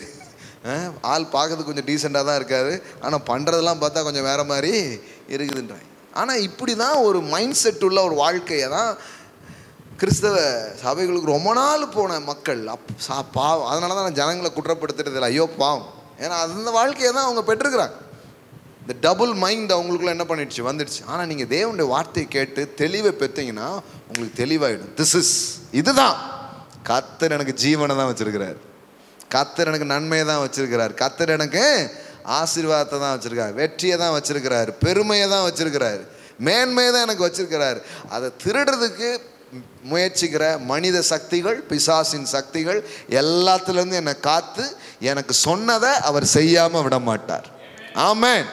நான் உனக்கு சொன்னதை செய்யும் அளவும் உன்னை, நாளுக்கு ஒன்று சொல்லிக்கிட்டு நாளுக்கு ஒன்று மாற்றிக்கிட்டுலாம் அவர் இருக்க மாட்டாருங்க. அவர் சித்தம் தெளிவாக இருக்கு, அவர் சித்தத்தில் குழப்பமே கிடையாது. ஏன்னா தேவனுடைய சித்தம் என்பது வெளிப்படுத்தப்பட்ட ஒன்றாக அது இருக்கிறது. It's already revealed. பல்வேறு ஆட்கள் அதை வெளிப்படுத்தினாலும் இயேசு கிறிஸ்துவின் மூலமாக பிதாவாகிய தேவனுடைய திருவுள சித்தம் பரிபூர்ணமாய் வெளிப்படுத்தப்பட்டிருக்கிறது. Jesus Christ is the perfect will of God. கடவுளுடைய சித்தத்தை பற்றி நமக்கு ஏதாவது குழப்பம் இருக்கும்னா இயேசுவை கொஞ்சம் நேரம் பாருங்கள், உங்களுக்கு அந்த சித்த பிரச்சனை பித்த பிரச்சனை எல்லாமே போயிடும். ஏன்னா Jesus Christ is the perfect will of God. அவர் இந்த பூமிக்கு வந்தபோது யாரையும் கொல்லவில்லை, செத்தவர்களை உயிர்ப்பித்தார். ஆமென். அதாவது இயேசு கிறிஸ்து யாரு? அதாவது காணக்கூடாத அந்த கடவுள், காணக்கூடாத அந்த கடவுளின் எண்ணம், காணக்கூடாத அந்த கடவுளின் உணர்வு, காணக்கூடாத அந்த கடவுளுடைய தன்மை, இது அத்தனையும் அவர் மடியில் இருந்த அவருடைய குமாரன் இந்த பூமியில் என்ன பண்ணாரு, வெளிப்படுத்தினார். அப்போ இயேசுவை பார்க்கும்போது நமக்கு என்ன தெரியுது? ஓ, கடவுள்லாம் இப்படி தான் இருப்பாரு, இதுதான் கடவுள். அதனால தான் பிதாவை எனக்கு காட்டுங்க அப்படின்னு சொன்ன உடனே சொல்றாரு, என்னை கண்டவன், இதே நான் எங்கள் அப்பா மாதிரி தான் இருக்கேன், என்ன பார்த்தா எங்கள் அப்பாவை பார்த்த மாதிரி அப்படிங்கிறாரு. ஆமென். அதனால தான் பழைய ஏற்பாட்டு மனிதர்களோ இல்லை மோசஸோ ஏசாயாவோ இல்லை எந்த தீர்க்கர்களும் கடவுளுடைய உள்ளங்களை வெளிப்படுத்தவில்லை. அதனால தான் ஏசாயா சொன்னார், மோசே சொன்னார், யோபு சொன்னார்லாம் சொல்லக்கூடாது. இயேசு சொன்னாரா? Because Jesus Christ is a perfect theology. மற்றவங்கெல்லாம் சொன்னது கண்டு கேட்டு உணர்ந்து கொஞ்சம் புரிஞ்சு கொஞ்சம் புரியாமல் கொஞ்சம் அறகுறையாக தான் சொன்னாங்கன்னே பைபிளில் இருக்குது. புரியுதா உங்களுக்கு? எல்லாம் சொல்லுங்க, பழைய ஏற்பாட்டு தீர்க்கதரிசிகள் முழுமையாக சொல்லவில்லை, சொன்னார்கள், ஏதோ தெரிஞ்சது அறகுறையாக கொஞ்சம் சொன்னாங்க அப்படின்னே சொல்லியிருக்கு. பாருங்களேன், எபிரேயர் 1:1 வாசிங்க. பூர்வ காலங்களில் பங்கு பங்காக, எல்லாம் சொல்லுங்க, பங்கு பங்காக வகை வகையாக தீர்க்கதரிசிகள் மூலமாய் பிதாக்களுக்கு திருவுளம் பற்றின தேவன் இந்த கடைசி நாட்களில் குமாரன் மூலமாய் நமக்கு திருவுளம் பற்றினார். அப்போ பூர்வ காலங்களில் கடவுளுடைய உள்ளத்தை யார் வெளிப்படுத்தினா? ப்ராஃபெட்ஸ், மோசஸ், பழைய ஏற்பாட்டு ஆட்கள்லாம் என்ன பண்ணுறாங்க? அவருடைய உள்ளத்தை வெளிப்படுத்துனாங்க. ஆனால் அந்த வெளிப்பாடு எப்படிப்பட்டதாக இருந்ததா? பங்கு பங்காக வகை வகையாக அது இருந்தது. அது ஒன்றும் பரிபூர்ணமான வெளிப்பாடே கிடையாது. இப்போ யோவான் இதை விட சூப்பராக சொல்கிறார் பாருங்களேன். யோவான் 1ஆம் அதிகாரம் பாருங்க. அவர் வேற ஸ்ட்ராங் ஸ்டேட்மெண்ட் சொல்கிறார் யோவான். தேவனை ஒருவனும் ஒரு காலும் கண்டதில்லை. அப்பா என்னையா இப்படி டப்புன்னு குண்டத்துக்கு இப்படி போட்டீங்க? அப்போ மோசே பார்க்கலையா? அப்போ ஆபிரகாம் பார்க்கலையா? அப்போ எத்தனையோ பரிசுத்த மனிதர்கள் கடவுளை பார்த்ததா பைபிளில் சொல்லியிருக்கிறாங்க. அதனுடைய அனுபவங்களை பகிர்ந்து கொண்டிருக்கிறாங்களே. ஆனால் யோவான் டப்புன்னு குண்டத்துக்கு இப்படி போடுறாரு. கவனிங்க, அதனுடைய அர்த்தம் என்னங்கிறத கவனிங்க. தேவனை ஒருவனும் ஒரு காலும் கண்டதில்லை அப்படின்னா என்ன சென்ஸில் சொல்கிறாரு? அதாவது பார்த்தாங்க ஆனால் தெளிவாக பார்க்கல, பார்த்தாங்க ஆனால் முழுசாக பார்க்கல. புரியுதா உங்களுக்கு? நான் தான் அடிக்க சொல்லலாம். ஒரு ஒரு ஒரு ஒரு 5 குருடர்கள் யானையை குறித்து சொன்னார்கள் அப்படின்ட்டு. ஒருத்தன் வந்து என்ன பண்ணியிருக்கிறான், யானையினுடைய உடம்பை தடவி பார்த்துருக்கான். அவன் சொல்லியிருக்கான், யானை என்பது ஒரு சுவர். ஏன்னா நான் தடவி பார்த்தேன், அது எப்படி, அது என்னது, ஒரு சுவர். உடனே யானைன்னா சுவர் அப்படின்னு எழுதி வச்சுட்டாங்க. இன்னொருத்தன் வந்து தடவும் போது வால் தான் அம்பிட்டுருக்கு. யானைங்கிறது ஒரு வடங்க, கயிறுங்க. நான் தொட்டு பார்த்தேன், யானை என்பது ஒரு கயிறு அப்படின்னு. ஒருத்தன் வந்து காது பக்கத்தை தொட்டிருக்கான், யானைங்கிறது ஒரு சொலவுங்க. ஏன்னா நான் தொடும்போது எப்படி தான் இருந்தது, சொலவு மாதிரி தான் இருந்துச்சு அப்படின்னு என்ன பண்ணியிருக்கான், எழுதியிருக்கான். இன்னொருத்தனுக்கு பார்த்தீங்கன்னா கால் தான் அம்பிட்டுருக்கு, அம்பிடுச்சு. எல்லாரும் ஏன்டா தப்பு தப்பு பேசி, யானைங்கிறது ஒரு தூணுங்க, நான் தான் தொட்டு பார்த்தேன் அப்படின்ட்டு. இப்போ இவங்க எல்லாருமே ஏதோ ஒரு ஆஸ்பெக்ட் சொன்னாங்க, but it's not perfect aspect இல்லையா? இப்போ இதில் இது வந்து பொய்யா உண்மையா எப்படி சொல்கிறது? கொஞ்சம் கொஞ்சம் கொஞ்சம் சொன்னீங்க, கொஞ்சம் கிட்ட வந்துட்டீங்க. சில நேரம் ஆன்சர் பண்ணும்போது சொல்ல முடியல, கொஞ்சம் கிட்ட வந்துட்டீங்க, ஆனால் இன்னும் முழுசாக சொல்ல. அது மாதிரி தான் இப்போது சுவர் மாதிரி தானா? ஆமாம், அந்த மாதிரியும் கொஞ்சம் சொல்லலாம். சொல்லவு மாதிரி கொஞ்சம் காது இருக்குது, தூண் மாதிரி கால் இருக்குது. பட் யானைங்கிறது சுவரோ தூணோ கிடையாத. அது மாதிரி தான் பாருங்க, அங்கங்கே கடவுளை குறித்து அவங்களுக்கு இருந்த புரிதலை என்ன பண்ணாங்க, சொன்னாங்க. அப்போ முழுமையான புரிதலை யார் சொன்னா? சில சொல்லுவாங்க, அவர் சொன்னார், இவர் சொன்னார், அந்த மனிதர் சொன்னார், சித்தர் சொன்னார், புத்தர் சொன்னார்னு எல்லாமே சொல்கிறாங்க. எல்லாம் சொன்னது இருக்கட்டும், ஆனால் பெர்ஃபெக்ட் ரெவலேஷன் சரியா யார் சொன்னா? அதை தான் யோவான் சொல்றாரு, தேவனை ஒருவனும் ஒரு காலும் கண்டதில்லை, பிதாவின் மடியில் இருக்கிற ஒரே பேரான குமாரனே அவரை வெளிப்படுத்தினார். ஆமென். அப்படின்னா இயேசு கிறிஸ்துவின் மூலமாய் வெளிப்படுத்தப்பட்ட பிதாவே, கடவுளே நிஜமான கடவுளாக இருக்கிறார். அதுவே கடவுளுடைய உண்மையான தோற்றமாக இருக்கிறது. அப்போ ஜீசஸ் கிரைஸ்டுடைய பயணத்தில் இந்த கடவுள் கொள்ளுவார், அழிப்பார், வியாதியை கொடுப்பார்னு எம்புட்டு பேசுறீங்க.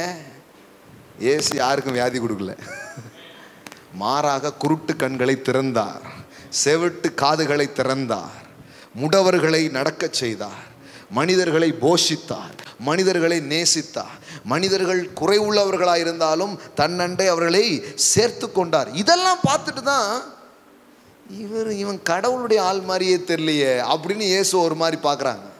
ஏன் இவங்க கடவுள்ல என்ன நினச்சிட்டு இருந்தாங்க? கெட்டவனை பார்த்து ஓடிடுவாரு, தப்பு தண்டா பண்ணவன் கிடச்சா அறுத்துருவாரு, இப்படி தான் இவங்க புரிஞ்சு வச்சுருந்தாங்க. ஏன் மோசே அப்படி தான் சொல்லியிருக்காரு, எலியா அப்படி தான் காண்பிக்கிறாரு. ஏதாவது கோவம்னா ஃபயர் அப்படின்னா வானத்துலேருந்து நெருப்பு வந்துடுது, பார்த்து பேசுப்பா அப்படின்ட்டு. அதை தான் ஜீசஸ் கிட்ட வந்து சொல்கிறாங்க. ஜீசஸை ஒரு ஊருக்குள்ளே விட மாட்டுக்காங்க, சமாரியாவுக்குள்ளே. உடனே இப்போ வந்து சொல்கிறாங்க சீசர்கள், எலியா இப்போ என்ன பண்ணார், வானத்துலேருந்து நெருப்பு என்ன பண்ணிட்டாரு, இறக்கிட்டாரு. தலை நம்மளும் இறக்கிடுவோமா இறக்கிடுவோமா அப்படிங்கிறார். அவர் சொன்னார், டேய் நான் வந்து எரிக்க வரலடா, பட்சிக்க வரலடா, ரட்சிக்க வந்திருக்கேன்டா. நான் பட்சிக்க வரவில்லை, நான் எதுக்கு வந்திருக்கேன், மனுஷகுமாரன் ஜீவனை அழிக்கிறதற்கு அல்ல. எவ்வளவு அழகா சொல்றாரு பாருங்க. மனுஷகுமாரன் மனுஷனுடைய ஜீவனை அழிக்கிறதற்கு அல்ல, ரட்சிக்கிறதற்கே வந்தார் என்றார். அதற்கு பின்பு அவர்கள் வேறொரு கிராமத்துக்கு போனார்கள். அப்ப பாருங்க, எல்லாம் சொல்லுங்க, ஜீவனை அழிப்பதல்ல, ஜீவனை காப்பது, ரட்சிப்பது. அப்ப கடவுளுடைய பரிபூர்ண சித்தம் என்ன? லைஃப். எல்லாம் சொல்லுங்க லைஃப். எல்லாம் சொல்லுங்க ஜீவன். இயேசு யாரையும் கொன்னாரா? எந்த விபச்சாரக்காரனை கொன்னாரா? திருடனை கொன்னாரா? அதனாலதான் கடவுள் இவனை அழிப்பார் அவனை கொல்லுவாருங்கிறத நான் நம்புறதில்லை. ஏன்னா கடவுளுடைய பரிபூர்ண சாயல் இயேசு. ஆமென். மீதி எதுவுமே கடவுளுடைய சாயல் கிடையாது. இயேசுதான் கடவுளுடைய முழுமையான சாயல். அந்த முழுமையான சாயல் என்ன பண்ணுச்சு? பாவிகளுக்காக தன் ஜீவனை கொடுத்தார். மனுஷனை வாழ வச்சார். அவ்வளவுதான். அவன் கெட்டவனா இருந்தானா பரவாயில்ல, நான் அவன் கூட இருப்பேன்ட்டு போறார். அதான் சொல்ல, இழந்து போனதை தேடவும் கெட்டு போனதை ரட்சிக்கவுமே மனுஷகுமார் இந்த பூமிக்கு வந்தார். அப்போ இன்னைக்கு உங்க வாழ்க்கைக்குள்ள வந்திருக்கிறது எதுக்கு? இழந்து போனது, கெட்டு போனது, இதெல்லாம் ரட்சித்து உங்க வாழ்க்கையை நல்லாக்கிறதுக்கு தான் என்ன பண்ணிருக்கிறாரு? உள்ள வந்திருக்கிறார். அப்போ நீங்க இதை நம்பணும் பாருங்க. ஜீவனை அழிக்கிறதற்கு அல்ல, ரட்சிக்கிறதற்கே வந்தார். For the Son of Man did not came to destroy man's lives. ஏற்கனவே அழிஞ்சு போயிருக்குது, இதுல அவர் வேற அழிக்கணுமா? யோசித்து பாருங்க. ஏற்கனவே வாழ்க்கை, மனித வாழ்க்கை உடஞ்சி நொறுங்கி ஊரில் அவன் திருடி ஒன்றுமில்லாமல் ஆக்கி குத்துயிரும் கொலையுருமா விட்டுட்டு போயிருக்கான். இதில் அவர் வேற வந்து குத்தணுமா? இது எப்படி இருக்கு பாருங்க. குடும்பம்னு கோயிலுக்கு போனால் அங்கே 2 குடும்பம்னா அப்புறம் எது கோயிலுக்கு போகணும்? அது மாதிரி ஊரே என்னை கொத்துது, குறை சொல்லுது, என்கிட்ட திருடுது, என்னை யூஸ் பண்ணிக்கிறாங்க, இப்படி மனிதன் காயப்படுறான்னா இதில் கடவுளும் வேற வந்து எடுறா அந்த சவுக்கை அப்படின்னா எப்படி இருக்கும் உங்களுக்கு? ஆக்சிடெண்ட்டில் அடிக்கடி வாங்கி புண்ணாகி டக்குன்னு கொண்டு போய் உங்களை ஆம்புலன்ஸில் கொண்டு போய் இது பண்ணி ஒரு ட்ரீட்மெண்ட்டுக்கு சேர்த்துருக்காங்கன்னா அங்கே டாக்டரு எடு அந்த கம்பை அப்படின்னா உங்களுக்கு எப்படி இருக்கும்? சார் இது ஹாஸ்பிட்டல் தானே கூட்டு வந்துருக்கீங்க என்ன? அப்போ பாதிக்கப்பட்ட மனுஷனுக்கு கடவுள் வைத்திருக்கிற சுவிசேஷம் வாழ்வு, குணம், விடுதலை. இதை சொல்றதுக்கு பதிலாக அப்படியே தலையில என்ன வச்சுட்டாங்கன்னா, தீட்டி கொண்டிருக்கிறார் பட்டயத்தை அப்படின்ட்டாங்க. அவர் வேற திட்டுறாங்களா? ஆமாம், குத்துறதுக்கு ஏதாவது இடம் இருக்கான்னு தெரியலையே. ஏன்னா ஏற்கனவே அவன் தெரிஞ்ச இடத்துலலாம் சொருவி வச்சிருக்கான். இப்போ கடவுள் 2 கத்தியை உருவி போட்டு தான் குத்தணும். ஏன்னா உங்கள் வீட்டு குத்து எங்கள் வீட்டு குத்துல எல்லா கும்மாங்குத்தும் அவன் பண்ணிட்டான். இதில் அவர் வேற குத்த போகிறாரா? எப்படி சொல்லி வச்சுருக்காங்க பாருங்களேன். காலாகாலமாக இதையே ஓதி கடவுளை ஒரு கெட்டவராக, கடவுளை ஒரு மோசமான ஒரு தந்தையாக காமிச்சிட்டாங்க. ஆனால் இது மாறணும் பாருங்க. இந்த தியாலஜி மாறாமல் வாழ்க்கை மாறாது. ஆமென். எல்லாம் சொல்லுங்க, இந்த இறையியல் மாற வேண்டும். இறைவனை குறித்த இந்த தவறான கண்ணோட்டம் மாறணும். இந்த wrong opinion about our daddy God, இதுதான் நம்ம வாழ்க்கையின் கேட்டுக்கே காரணம் பாருங்களேன். மனதிலிருந்து அந்த எண்ணங்கள் போகணும். இல்லை, கடவுள் என்னை அழிக்க வந்த கடவுள் அல்ல, கடவுள் என்னை வாழ வைக்க வந்த கடவுள். என்னை அழிக்க நினைக்கும் மனித சக்திகள், பிசாசின் சக்திகளுக்கு நடுவில் எனக்காக ஜீவனை கொடுத்த ஒரு சக்தி ஒன்று இருக்கிறது. நான் அவரை விசுவாசிக்கும் போது, அதான் இயேசு சொன்னார், என்னை விசுவாசிக்கிறவன் எவனோ அவன் கெட்டு போவதில்லை. ஹல்லேலூயா. ரேக்லாமா சாட்டே லே பிரண்டே லே. அப்படின்னா உங்களுக்கு புரியுதுங்களா அதனுடைய வெளிப்பாடு? வாழ்க்கை எவ்வளோ கெட்டு போயிருந்தாலும் சரி, எந்த moment Jesus is my Lord, எனக்காக ஒருத்தர் மரித்தார், எனக்காக ஒருவர் வந்தாருங்கிறத நீங்கள் விசுவாசிக்க ஆரம்பிக்கிறீங்களோ, அந்த மூமெண்ட்ல இருந்து லைஃப் பிகின்ஸ். வாழ்க்கை உங்கள் வாழ்க்கையில் துவங்க ஆரம்பிக்கிறது. ஆமென். ஹல்லேலூயா. எஸ். எப்படி போட்டிருக்கு பாருங்க. தேவன் தம்முடைய ஒரே பேரனை குமாரனை விசுவாசிக்கிறவன் எவனோ அவன் கெட்டு போகாமல், எல்லாம் சொல்லுங்க கெட்டு போகாமல், எல்லாம் சொல்லுங்க நான் கெட்டு போக முடியாது, நான் வாழ்வேன். கெட்டு போகாமல் நித்திய ஜீவனை அடையும்படிக்கு அவரை தந்தருளி இவ்வளவாய் உலகத்தில் அன்பு கூர்ந்தார். இப்போ கடவுளுடைய ஐடியா ஜீவன். எல்லாம் சொல்லுங்க ஜீவன். அவருக்கு பேரு என்ன பேர் தெரியுமா? ஜீவாதிபதியை நீங்கள் கொலை செய்தீர்களே. அவருக்கு பேரே என்னது? ஜீவாதிபதி, ஜீவனுக்கெல்லாம் அதிபதி. ஜீவாதிபதியை நீங்கள் கொலை செய்தீர்களேங்கிறார். அவர் கொலைகாரர் அல்ல, அவர் கொல்லுபவர் அல்ல. அப்போ இது தெளிவாயிரணும். இந்த டபுள் மைண்டட் இருக்கவே கூடாது. முதல்ல கடவுள் டேடினா வந்தான்னா he is a life giver. ஆமென். அவர் ஜீவனை அளிப்பவர்.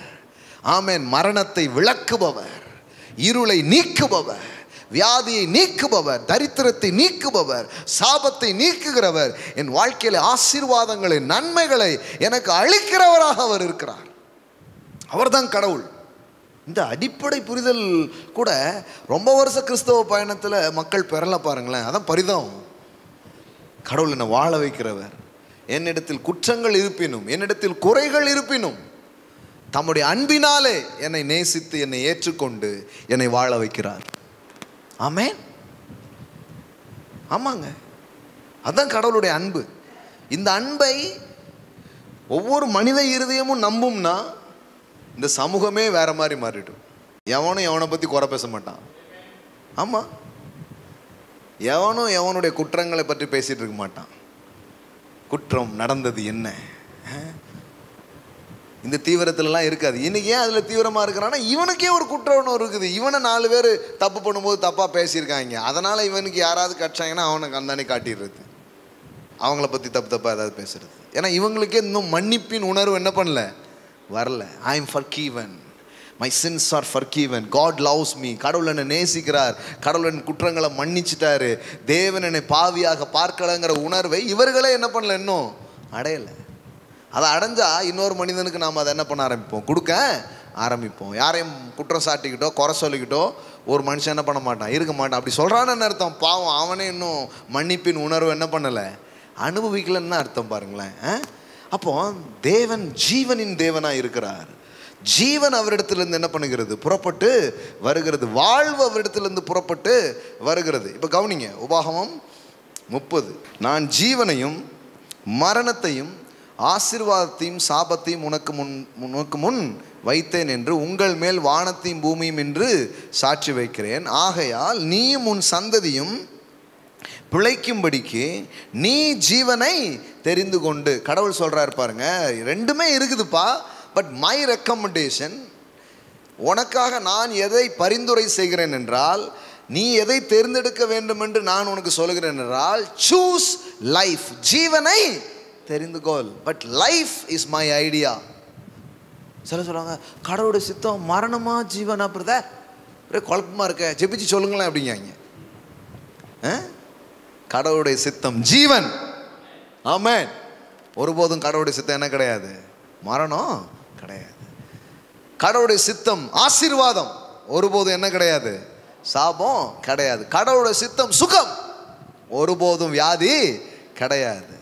கடவுளுடைய சித்தம் சந்தோஷம், ஒரு நாளும் துக்கம் கிடையாது. கடவுளுடைய சித்தம் செழிப்பு, ஒரு நாள் என்ன கிடையாது, தரித்திரம் கிடையாது. கடவுளுடைய சித்தம் வெற்றி, ஒரு நாளும் தோல்வி கிடையாது. கடவுளுடைய சித்தம் உயர்வு, ஒரு நாளும் தாழ்வு கிடையாது. கடவுளுடைய சித்தம் உங்க கை வாரி இறைக்க வேண்டும், ஒரு நாளும் கையேந்தி நிற்கிறது அல்ல. இதெல்லாம் உள்ள வந்துச்சுன்னா அது உங்க வாழ்க்கையே அப்படியே வடிவமைக்க ஆரம்பிச்சிடும். ஆமென். இது உள்ள ஆழமா இறங்கணும், உங்க சப்கான்சியஸ் மைண்ட்குள்ளெல்லாம் போகணும். அது டீப்பா அது ரூட்டட் ஆகணும். இப்போ வேற ரூட்லாம் இருக்குது, பழைய ரூட்டு, தரித்திர ரூட்டு, சாப ரூட்டு, குழப்பத்தின் ரூட்டெல்லாம் உள்ள கிடக்கு. இதெல்லாம் மாறணும். சத்தியத்தை கேட்க கேட்க உங்கள் மனசு க்ளீன் ஆகி வாழ்க்கை இதாகி புதிய விசுவாசமும் நம்பிக்கையும் உண்டாகும் போது அப்புறம் பார்த்தீங்கன்னா உங்கள் வாழ்க்கையில் அது எங்கே போச்சுன்னே தெரியாது, போயிடும். ஆமென். Rooted in the word of God, தேவனுடைய வார்த்தையில் ரூட் பண்ண. அதனால தான் இதை வந்து சும்மா எடுத்துக்காதீங்க, சீரியஸாக எடுங்க. நான் இதை கண்டுபிடிச்ச போது வேற ஒன்றும் இல்லை, இது குறித்து ரொம்ப சீரியஸ் ஆகிட்டேன். நான் சீரியஸான அர்த்தம், திருப்பி திருப்பி இதை கேட்க ஆரம்பித்தேன், திருப்பி திருப்பி இதை படிக்க ஆரம்பித்தேன், திருப்பி திருப்பி இதை தியானிக்க ஆரம்பித்தேன். என் மனசு, அதாவது சாக்கடை ஊற்றிட்டு போயிட்டாங்க, இப்போ பால் கிடச்சிருக்கு, ஆனால் பால் நிறைய கிடச்சிருக்கு. என்ன பண்ணுறது, இந்த சாக்கடைக்குள்ளே பாலை ஊற்றிக்கிட்டே இருந்தோம் பாருங்க. அப்புறம் ஒரு நாள் பார்த்தீங்கன்னா வெளியில் போய் அப்புறம் பாலாக மாறுது. மைண்டு. ஆமென். ஆமாம் ஆமாம் ஆமாம். அப்போ அது மாதிரி தான் செய்யணும். அவ்வளவு நெகட்டிவை உள்ளே போட்டு வச்சுருக்காங்க, அவ்வளவு பாதக சிந்தனைகளையும் பாதக வார்த்தைகளையும் உள்ளே போட்டு வச்சுருக்காங்க. நம்ம பாரம்பரியம் வேறு அதை செஞ்சுருக்குது. சில நேரம் கற்ற கல்வியிலையும் அது இருக்குது. சில நேரம் நம்ம வாழ்ந்து சமூகத்திடமிருந்தும் அதை நம்ம பெற்றுக்கிறோம். இன்னும் நிறைய சபைக்கிட்ட இருந்தும் பெற்றுக்கிறோம். இம்புட்டு வேறையும் அறுக்க வேண்டியது இருக்குது. பாருங்களேன், எவ்வளோ வேலை செய்ய வேண்டியது இருக்குது. டப்புன்னு விதையை போட்டோமா விவசாயத்தை பார்த்தோமான்னு போக முடிய மாட்டேங்குது. பாருங்க, களை பிடுங்கிறதுக்கே 8:30 மணி ஆகி போயிருது.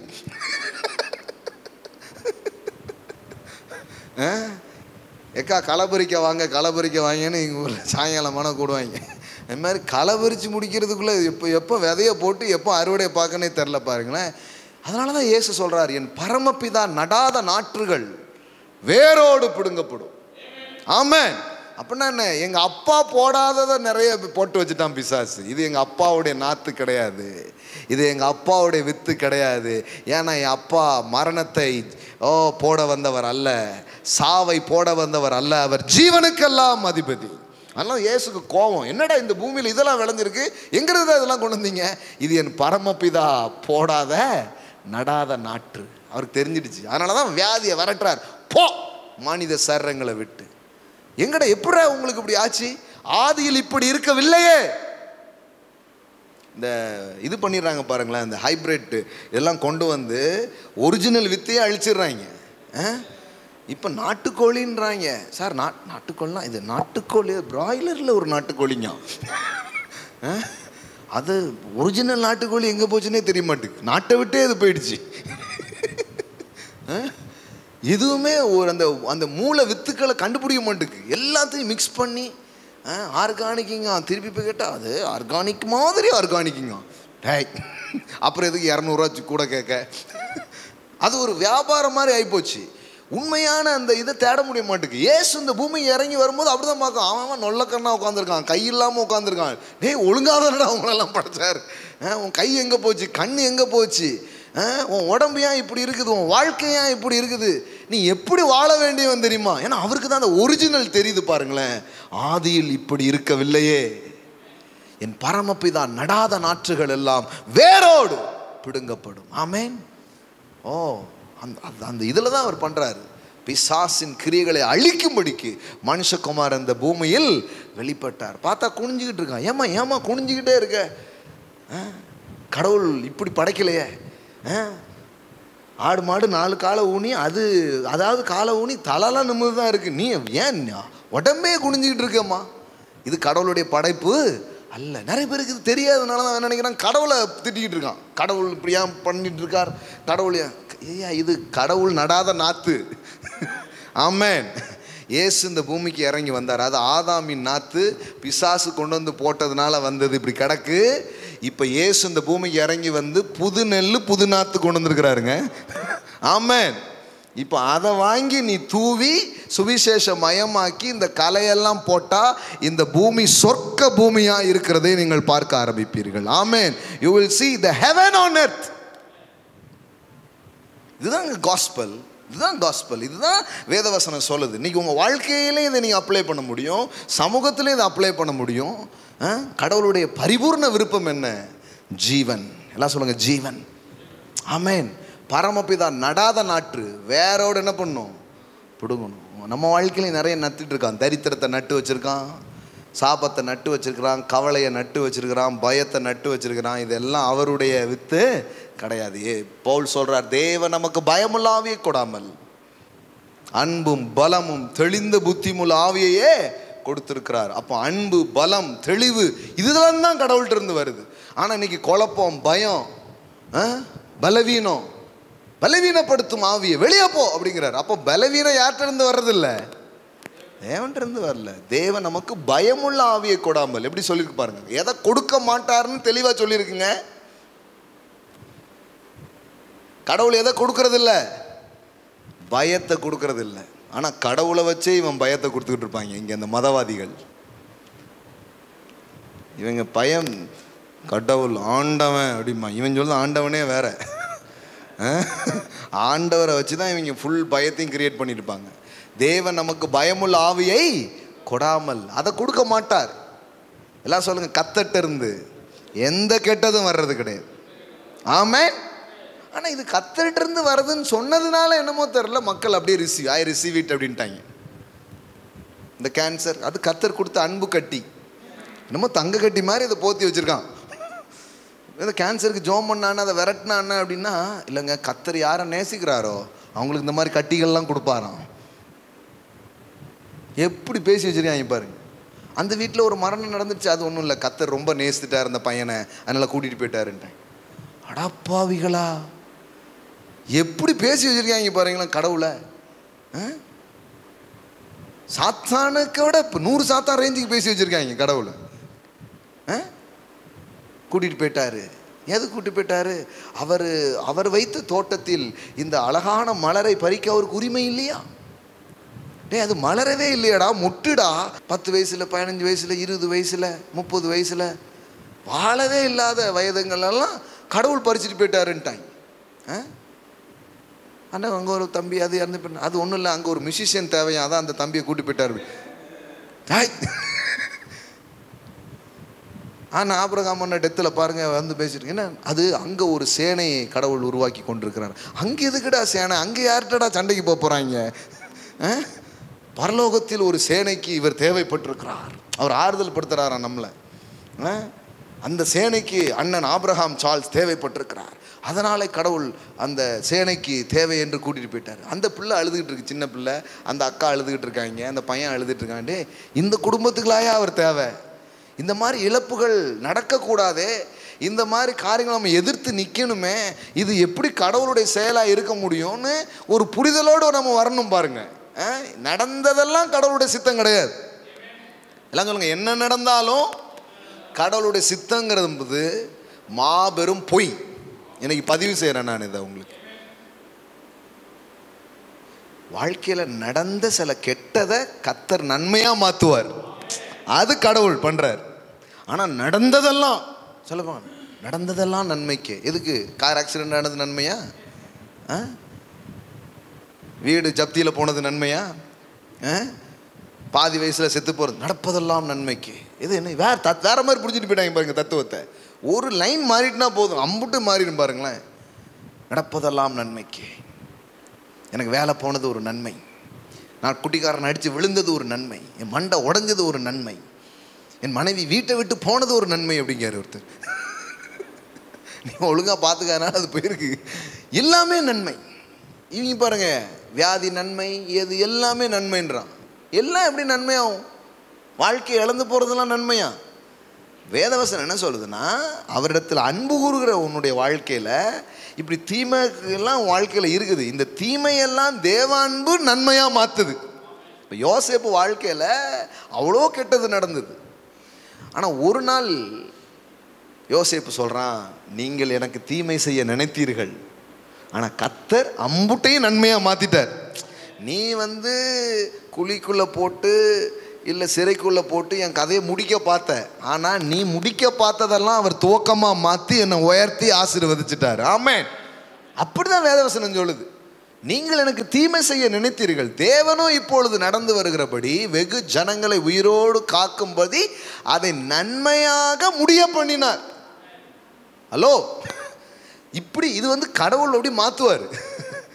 உங்கள் வாழ்க்கையில் உங்களை அவமானப்படுத்த, உங்களை கெடுக்க, ஏதோ மனுஷன் என்னமோ பண்ணுவான், அவனால் முடிஞ்சதை பண்ணுவான். ஆனால் கடவுள் அதை முடிவாக்க மாட்டார், அதையே உங்கள் வாழ்க்கையில் நன்மையாக மாற்றிடுவார். இப்படி சொல்ல வந்ததை நம்ம எப்படி போட்டாங்கன்னா, எல்லாமே நன்மை, அது நன்மை, இது நன்மை, எல்லாம் ஒரு நன்மை, எல்லாம் வலிக்கு விழுந்தீங்களா அதுவும் ஒரு நன்மை, புரண்டைங்களா அதுவும் ஒரு நன்மை, உருண்டைங்களா அதுவும் ஒரு நன்மை, எல்லாம் நன்மை அப்படின்ட்டாங்க. அது எப்படி நன்மையாக இருக்க முடியும்? வலிச்ச நமக்கெல்லாம் தெரியும். கடவுள் எல்லாத்தையும் கடவுள் பண்ணுகிறான், அவன் தான் செய்கிறான், அப்படி இப்படின்னா எல்லாம் அவன் செயல். இதுவே தப்பு. இந்த தியாலஜியே இந்த இது பைபிளில் இருக்கிற ஒரு வார்த்தை கிடையாது. எல்லாம் அவன் செயல்னு எங்கே பைபிளில் இருக்குது? இயேசு சொல்கிறாரு, எல்லாம் அவன் செயல் அல்ல, என் பிதா நடாத நாத்தா இங்கே எவனோ நட்டு வச்சிருக்கான். பரலோகத்தில் பிதாவே உங்கள் சித்தம் அங்கே தான் நடந்துட்டு இருக்கு, பூமியில் உங்கள் சித்தம் நடக்கலை, அது பூமியிலையும் நடக்கட்டும் அப்படின்னு ஜெபம் பண்றார். அப்போ பூமியில் நடந்துட்டு இருந்ததெல்லாம் எது? கடவுளுடைய சித்தம் இல்லை, கடவுளுடைய சித்தம் நடந்தால் பூமி எப்படி இருக்கும்? சொர்க்க பூமியாக இருக்கும். ஆமென். அப்போ நீங்கள் கரெக்டாக புரிஞ்சுக்கணும். அப்போ இதெல்லாம் கடவுளுடைய இது கிடையாது. கடவுள் வந்து இதை வச்சுக்கிட்டு இல்லை, எல்லாம் ஆண்டவர் சொல்ல ஆண்டவர் அனுமதிச்சிருக்கிறார். எல்லாம் ஒன்று தான். கொலை பண்ணா என்ன, கொலை பண்ண கூட இருந்தா என்ன, அது ஒரு டீசெண்டாக சொல்லுதா அவ்வளோ. அது கர்த்தர் அனுமதி கொடுத்துருக்கிறார். எல்லாம் நீ போ நான் பார்த்துக்கிறேன்னா என்னது? கர்த்தருக்கு வந்து பிசாசுக்கு கேட்டை திறந்து விட்டாரோன்னு கேட்டு கீப்பரா கேட்டை திறந்து விட்டா. அது ஒன்றும் இல்லை, தேவன் அந்த கேட்டை மட்டும் திறந்து விடுவார். அதாவது இந்த உலகத்திலேயே ரொம்ப மோசமாக ஒரு கேரக்டரை விலக்கியிருப்பாங்கன்னா அது கடவுளுங்கிற கேரக்டர். அதனால தான் நிறைய பேர் இந்த ஃபாரின்லாம் ஏத்திஸ்டாக மாறிடுறான். ஏன்னா இவன் சொல்கிற கடவுள்னா அவனுக்கு கடுப்பா என்ன கடுப்பேத்துறாரு மயிலாடுனே போயிட்டான். நீ எனக்கு கடவுளே வேண்டாண்டா அப்படின்ட்டான். ஏன்னா இவன் இந்த கடவுளை தானே பேசி வச்சுருக்கேன். இந்த கடவுளை பேசி யாருக்கு என்ன பிரயோஜனம்? அவனுக்கு கடவுள்னாலே வெறுப்பாயிருது. என்ன கடவுள் இது? ஒரு மனுஷன் கூட ஒரு மனுஷன் நல்லா இருக்குன்னு நினைக்கணும். ஆனால் நீங்கள் கடவுள்னு சொல்லிட்டு ஊரே நாசமாக போகணும்னு நினைப்பாருங்கீங்களே. எப்படி அது எப்படி அந்த இது அதில் அந்த அந்த அந்த அந்த தெய்வீகத்தை எப்படி உங்களால் அப்படி யோசிக்க முடியுது? பொல்லாதவர்களாகிய நீங்கள் உங்கள் பிள்ளைகளுக்கு நல்ல ஈவுகளை கொடுக்க அறிந்திருக்கிறீர்கள். இயேசு சொல்கிறாரு, எங்கள் அப்பாவை பற்றி தப்பு தப்பாக பேசி வச்சுருக்கீங்க. நீ குடுப்பியாடா உன் பிள்ளைக்கு அப்படிங்காரு. மீனை கேட்டால் மீனை கொடுக்க, அப்பத்தை கேட்டால் அப்பமே கொடுக்க உடனே. அப்போ நம்மளே பாருங்க, நம்ம பிள்ளைங்களுக்கு நல்லதை கொடுக்குறோம், மேலானதை கொடுக்குறோம், சிறந்ததை கொடுக்குறோம், கேட்குறத விட அதிகமாக தரோம். இந்த உள்ளெல்லாம் எங்கேருந்துங்க வந்துச்சு? இந்த மனசு எங்கேருந்து வந்துச்சு? ஏன்னா தேவன் அப்படி. அப்போ விழுந்து போன மனுஷனுக்குள்ள கூட அவருடைய சாயல் இருக்கு பாருங்களேன். அவருடைய சாயல் உள்ள கிடக்குது. இந்த பட்ட மரத்துக்குள்ள கூட ஒரு காய்ந்த தன்மைகள் இருக்குது. அப்போ தேவாதி தேவனை வந்து இப்படி குறைவாக பேசுறது, நம்ம அந்த மாதிரி பிரசங்கத்தை முதல்ல கேட்கவே கூடாது. அது அது எவ்வளோ தவறான ஒரு பிரசங்கம். கர்த்தரையே ஒரு தப்பாக பேசிக்கிட்டு அவர் எவ்வளோ அழகாக யாக்கோபு சொல்கிறாரு பாருங்க. நன்மையான எந்த ஈவும் பூரணமான எந்த வரமும் ஜோதிகளின் பிதாவினிடத்திலிருந்து இறங்கி வருகிறது, அவரிடத்திலே யாதொரு வேற்றுமை நிழலும் இல்லை. அப்படின்னா என்ன? ஒன்று, நன்மையானது மட்டும்தான் அவற்றிலிருந்து வருது. எல்லாம் சொல்லுங்க, தீமைகள் தேவனிடத்திலிருந்து வருகிறது இல்லை, மரணம் தேவனிடத்திலிருந்து வருகிறது இல்லை. ஆமென். எந்த கெட்டதும் அவற்றிலிருந்து என்ன பண்ணல, வரல. எது மட்டும்தான் வருது? நன்மையான. எவ்வளோ அழகாக போட்டிருக்கு பாருங்க. நன்மையான எந்த ஈவும் பூரணமான எந்த வரமும். Every good things given and every perfect gifts is from above. It comes down from the fathers of light. Amen. அந்த அந்த ஜோதிகளின் பிதாவின் இடத்திலிருந்து, அவர் இருளின் பிதா அல்ல, ஜோதிகளின் பிதா, நன்மைகளின் பிதா, அவரிடத்திலிருந்து இறங்கி வருகிறது. சில சொல்லுவாங்க, அது மட்டுமா வருது, இன்னொன்று வருது அப்படிங்க. நன்மையும் வருகிறது. அதுக்கு தான் யாக்கோபு சொல்றாரு, அவரிடத்தில் யாதொரு மாறுதலும் யாதொரு வேற்றுமை நிழலும் இல்லைன்னு அர்த்தம். எப்பா நன்மை வருதுன்னா நன்மை மட்டும்தான் வருது, இதுவும் வருது அதுவும் வருது நீ பேசுறல, அது தப்புங்கிறார். ரெண்டும் வர முடியாது. அவரிடத்துல என்ன கிடையாது? யாதொரு மாறுதலும் யாதொரு வேற்றுமை நிழலும் இல்லை. அவர் குறித்து நீ தெளிவான ஒரு மனதோடு இருக்க முடியும். கடவுள் கொடுக்குறவர் எடுக்கிறவர்னு குழப்பத்தில் இருந்தால் இன்னைக்கு எனக்கு கொடுப்பாரா எடுப்பாரா, காலையில் என்ன உங்களுக்கு மைண்டில் இருக்கும்? குழப்பமாக இருக்காதா? இன்னைக்கு கொடுக்குற நாளா எடுக்கிற நாளான்னு தெரியலையே. அப்படி தான் இருக்கும் குழப்பத்தில். எப்படி நீங்கள் விசுவாசிப்பீங்க? எதை நம்புவீங்க? இன்னைக்கு இழக்க போகிறோமா அல்லது இன்னைக்கு பெற்றுக்கொள்ள போகிறோமா, என்ன ஆகும் காத்திருக்கு, என்ன நடக்க காத்திருக்குன்னு தெரியலையே, இப்படி தான் போவீங்க. எதுக்கும் ஜெபம் பண்ணிட்டு போவோம், இப்படி தான் போகணும்.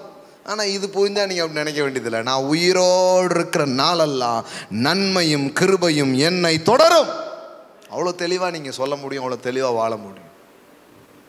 நான் நல்லா இருப்பேன், ஏன்னா நான் வாழ அவர் மரித்தார், நான் சுகமடைய அவர் காயப்பட்டார், நான் ஆசீர்வதிக்கப்பட அவர் சபிக்கப்பட்டவராய் தொங்கினார், அவருடைய தழும்புகளால் நான் குணமானேன். இதான் வசனங்க. அப்போ ஜீவனின் எண்ணங்கள், ஜீவனின் தேர்வுகள் நமக்குள்ளே வர வர வர நீங்கள் பாருங்கள், கெட்டதெல்லாம் உங்கள் வாழ்க்கையை விட்டு போகிறத பார்ப்பீங்க. எதிர்த்து நில்லுங்க. வேத வசனத்தை கொண்டு, இந்த சத்தியத்தின் அறிவை கொண்டு, அப்பா நல்ல பிதாவே, நல்ல தகப்பனே, இதையெல்லாம் நீர் எனக்கு வைக்கவில்லை, இதெல்லாம் நீர் நடாத நாற்றுகள், இது என் வாழ்க்கையில் இருக்க கூடாது, வேரோடு. ஆமேன். அப்படின்னா என்ன? இனிமே அந்த தரித்திரத்தை நான் பார்க்கக்கூடாது, இனிமே அந்த கண்ணீரை நான் பார்க்கக்கூடாது, இனிமே அந்த சாபத்தை நான் பார்க்கக்கூடாது, இனிமே அந்த அவமானம் என் வாழ்க்கையில் இருக்க கூடாது, வேரோடு பிடுங்கப்பட்டு போகட்டும். அப்படி எதுக்க ஆரம்பிச்சிடுவீங்க. அப்புறம் கொஞ்ச நாளில் பாருங்கள், மற்றவங்க வாழ்க்கையில் அப்படிலாம் இருந்தால் நீங்கள் அவங்களுக்கு சப்போர்ட் பண்ண ஆரம்பிச்சிடுவீங்க. ஏய் விடாத, இப்படி தான் என் வாழ்க்கை இருந்துச்சு, கர்த்தர் என் வாழ்க்கையை மாற்றினார், என் வாழ்க்கையை அவர் திருப்பினார், அந்த ஒரு புரிதலில் என்ன பண்ண ஆரம்பிப்பீங்க, போக ஆரம்பிப்பீங்க. அப்போ இங்கே பாருங்கள், ஜீவனை மரணம் ரெண்டையும் வச்சுட்டு சொல்கிறாரு, நீயும் உன் சந்ததியும் பிழைக்கும்படிக்கு ஜீவனை தெரிந்து கொண்டு. எல்லாம் சொல்லுங்கள், சூஸ் லைஃப். ஆமென். எல்லாம் சொல்லுங்கள், ஜீவன் என்னை குறித்த கடவுளுடைய திட்டம். ஆமென். வேற எதையும் கடவுள் உங்களுக்கு வைக்கல, என்னதான் வச்சிருக்கிறாரு. இயேசு ஒரு கேள்வி கேட்குறார் புதிய ஏற்பாட்டில், ஜீவனை காப்பதா அழிப்பதா, எது நியாயம்? எதுப்பா நியாயம்?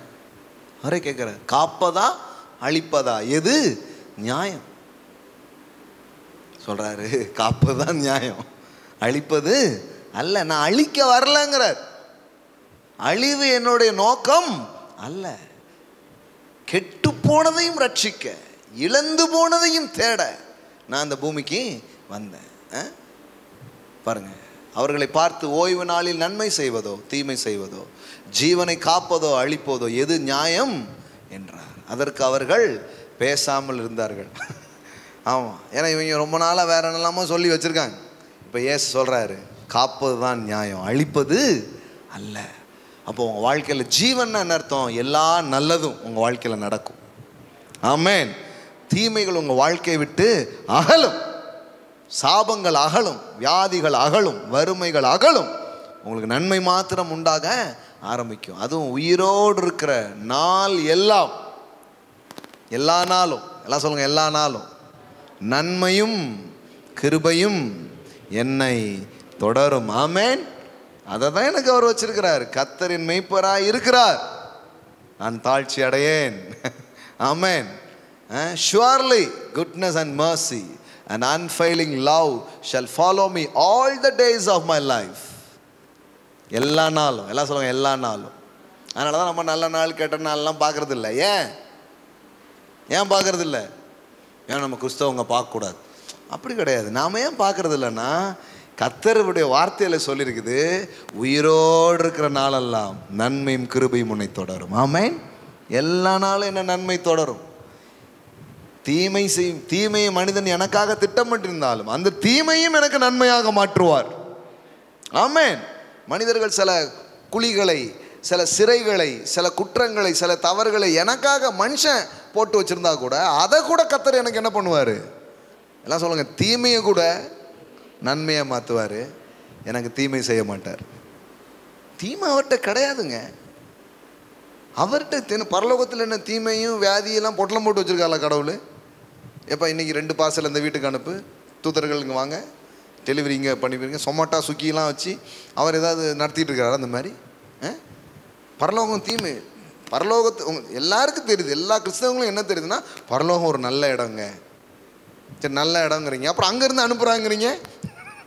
இவங்க பேசுகிற ஒரு தியாலஜியாவது தெளிவாக இருக்கான்னு பாரு.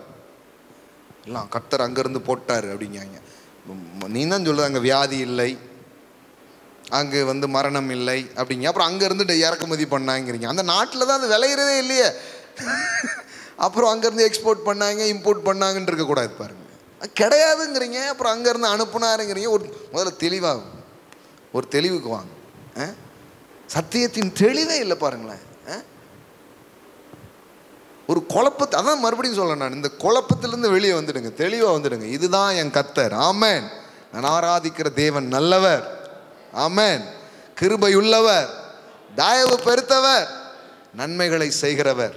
இயேசு இந்த பூமியில் இருந்தார். இயேசு தான் கடவுளுடைய சாயல்னு சொன்னல. அவர் யாருக்கா தீமை செஞ்சாரா? 33 ஆண்டுகள் இந்த பூமியில் வாழ்ந்த போது யாருக்காவது ஒரு தீமையை அவர் செய்தாரா?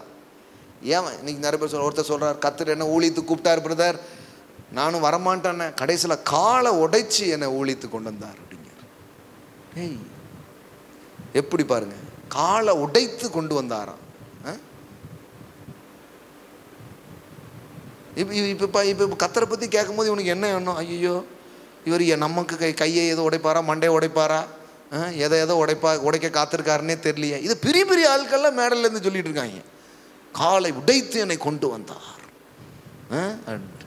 என்னங்க அவ்வளோ கொடூரமானவரா கத்தர்? சுவிசேஷத்தை சொல்கிறது, ஊழியம் செய்கிறதுங்கிறது எவ்வளோ பெரிய பாக்கியம். அது நமக்கு கிடைக்குதுன்னா அது ஒரு பாக்கியம். அது என்னமோ வேற ஆளே இல்லை, இவர் இல்லைன்னா அவ்வளோதான் ராஜ்யமே கவுந்துருங்கிற மாதிரிலாம் பேசிகிட்டு இருக்காங்க. எல்லாம் தப்பு பாருங்க. இதெல்லாம் வேதவசனத்தில் இல்லாது. எவ்வளோ பெரிய ஆள் வேணாலும் சொல்லட்டும், அது பைபிள் இல்லைன்னா அது தப்பு. ஆமென். பெரிய ஆள் சொல்லிட்டாருங்க, பெரிய ஆள் சொல்லிட்டா நான் நம்பிடணுமா, கேட்டணுமா? எவ்வளோ பெரிய ஆள் வேணாலும் சொல்லட்டும், என் கத்தர் நல்லவர், அவர் கிருபை உள்ளவர், அவர் பாவிக்கு கூட நன்மையை செய்கிறவர். அவருடைய பிள்ளைகளுக்கு எப்படி தீமை செய்வார்? அவருடைய இரத்தத்தால் கழுவப்பட்டு அவருடைய பிள்ளைகளாய் தெரிந்து கொள்ளப்பட்டவங்களுடைய வாழ்க்கையில் அவர் நன்மையை மட்டுமே செய்கிறவராக இருக்கிறார். ஆமென். இது புரிஞ்சாலே போதும். இன்னைக்கு இந்த வெளிச்சம் அடிக்கும் போதே உங்கள் வாழ்க்கையில் இருக்கிற பல தீமையின் வேர்கள் பட்டு போகிறது. இந்த சுவிசேஷத்தை கேட்கும் போதே உங்கள் வாழ்க்கையில் ஒரு கிரியை நடக்குதுங்க, சும்மா கிடையாது. பாசாசு பார்க்குறான், இனிமேல் இந்த ஏரியாவில் நமக்கு வேலை இல்லை, கிளம்பிடுவான் அவன். ஆமாம், நீங்கள் நினைக்கிறீங்க நீங்கள் மட்டும் இதை கேட்கலாம், அவனு தான் உட்காந்து கேட்டுக்கிட்டு இருக்கான். அவன் பார்ப்பான், ஆஹா இனிமே பாச்சா பழிக்காது, கிளம்பு அப்படின்னு அவன் கிளம்பிடுவான். அதனால தான் வேறு எங்கேயும் வரதுக்கும் இவ்வளோ சேலஞ்ச் இருக்காது, இங்கே வரதுக்கு மட்டும் கொஞ்சம் சேலஞ்ச் இருக்கும். ஏன்னா அவன் இங்கே விட்டுட்டு அவன் வேறு மாதிரி ஆயிடுவான். அதனால் எப்படியாவது கொஞ்சம் தடுத்து எடுத்து பார்ப்பான். மற்ற இடத்துக்கு அவனே பஸ் பிடிச்சவங்களை அனுப்பிச்சி வைப்பான். ஏன் தெரியுமா? ஏன்னா அவன் வேலையெல்லாம் அவங்க பார்ப்பாங்க. நம்ம ஏஜென்ட்டுங்க இவங்கெல்லாம். வேன் பஸ் செலவெல்லாம் நான் பார்த்துக்கிறேன், எல்லாம் இம்புட்டு செலவானாலும் பரவாயில்ல, ஞாயிற்றுக்கிழமை தூரம் அங்கே போயிரு. ஏன்னா என்னை உயர்த்தி பேசுவாங்க, உன்னை தாழ்த்தி பேசுவாங்க. அங்கே மட்டும் நீ இருந்தன்னா நான் உன்னை கெடுக்க வேண்டியதே இல்லை, அந்த பிரசங்கமே உன்னை கெடுத்துரும். ஆமாம், 20 லட்சம் ஜனங்கள் வனாந்தரத்தில் எப்படி செத்து போனாங்க? ஒரு 10 பேர் பண்ண பிரசங்கம். 10 பேர் வந்து துர்ச்செய்தியை பரப்பினார்கள். அந்த துர்ச்செய்தியின் பிரசங்கத்தை கேட்டு அவிசுவாசத்தில் அழுது வனாந்தரத்திலே செத்து போனார்கள். நீங்கள் பிரசங்கம்னா சும்மா நினச்சிக்காதீங்க. பிரசங்கத்தின் மூலம் வாழ்வும் வரும். அதான் மரணமும் ஜீவனும் எதில் இருக்குது? நீங்கள் எதை கேட்குறீங்கன்னு கவனமாக இருக்கணும். இங்கே சாவு ஓடுதாங்களா, இங்கே ஜீவனை பேசுகிறாங்களான்னு பார்க்கணும். இவ்வளோ வித்தியாசம் தெரியாதான் நமக்கு? வெளியில் உள்ள மனுஷனுக்கு கூட தெரியும். இப்போ சாமி எது கும்பிட்றன்னு கேளுங்க, தெளிவாக சொல்லுவான், நல்லா இருக்குதுக்கு தான் அப்படிமா. இந்த அறிவு கிறிஸ்தவங்களுக்கு வந்துட்டா போதும். இவன் என்ன நினைக்கிறான்னா நாசமாக போகிறதுக்கு நினச்சிட்டு இருக்கான். கடவுளை கும்பிடுறது எதுக்குங்க? நல்லா இருக்குதுங்க. நல்ல வார்த்தை சொல்லுங்கள். ஞாயிற்றுக்கிழமை ஆச்சுன்னா என்ன பண்ணுங்க, நல்ல வார்த்தை சொல்லுங்கள். அவன் நியூஸ்லேயும் அவன் எங்கள் வீட்லேயும் எங்கெல்லாமோ சாவ போகிறோம், அழிய போகிறோம், நாசமாக போக போகிறோன்ட்டு என்னெல்லாமோ பேசிகிட்டு இருக்காங்க. கொஞ்சம் மங்களகரமாக ஏதாவது பேசுங்க. அதனால தான் யோசேப்பு சொல்கிறான், தேவன் உனக்கு மங்களகரமான உத்தரவை அருளுவார். தேவன் மங்களகரமான ஒரு தேவனுங்க. அவர் வாயிலிருந்து நல்ல வார்த்தை தான் வரும். ஆமென். நல் வார்த்தைகளை உன் வாழ்வில் நிறைவேற்றுவேன் அப்படிங்கிறதான் வாக்காக இருக்கிறது. ஆமென். தெளிவாக இருக்கா? கத்தரை துதிக்கணும் போல இருக்கா, குதிக்கணும் போல இருக்கா? செய்யுங்க. கத்தர் நீர் நல்லவர். ஆமென். ஜீவனின் தேவனாய் அவர் இருக்கிறார்.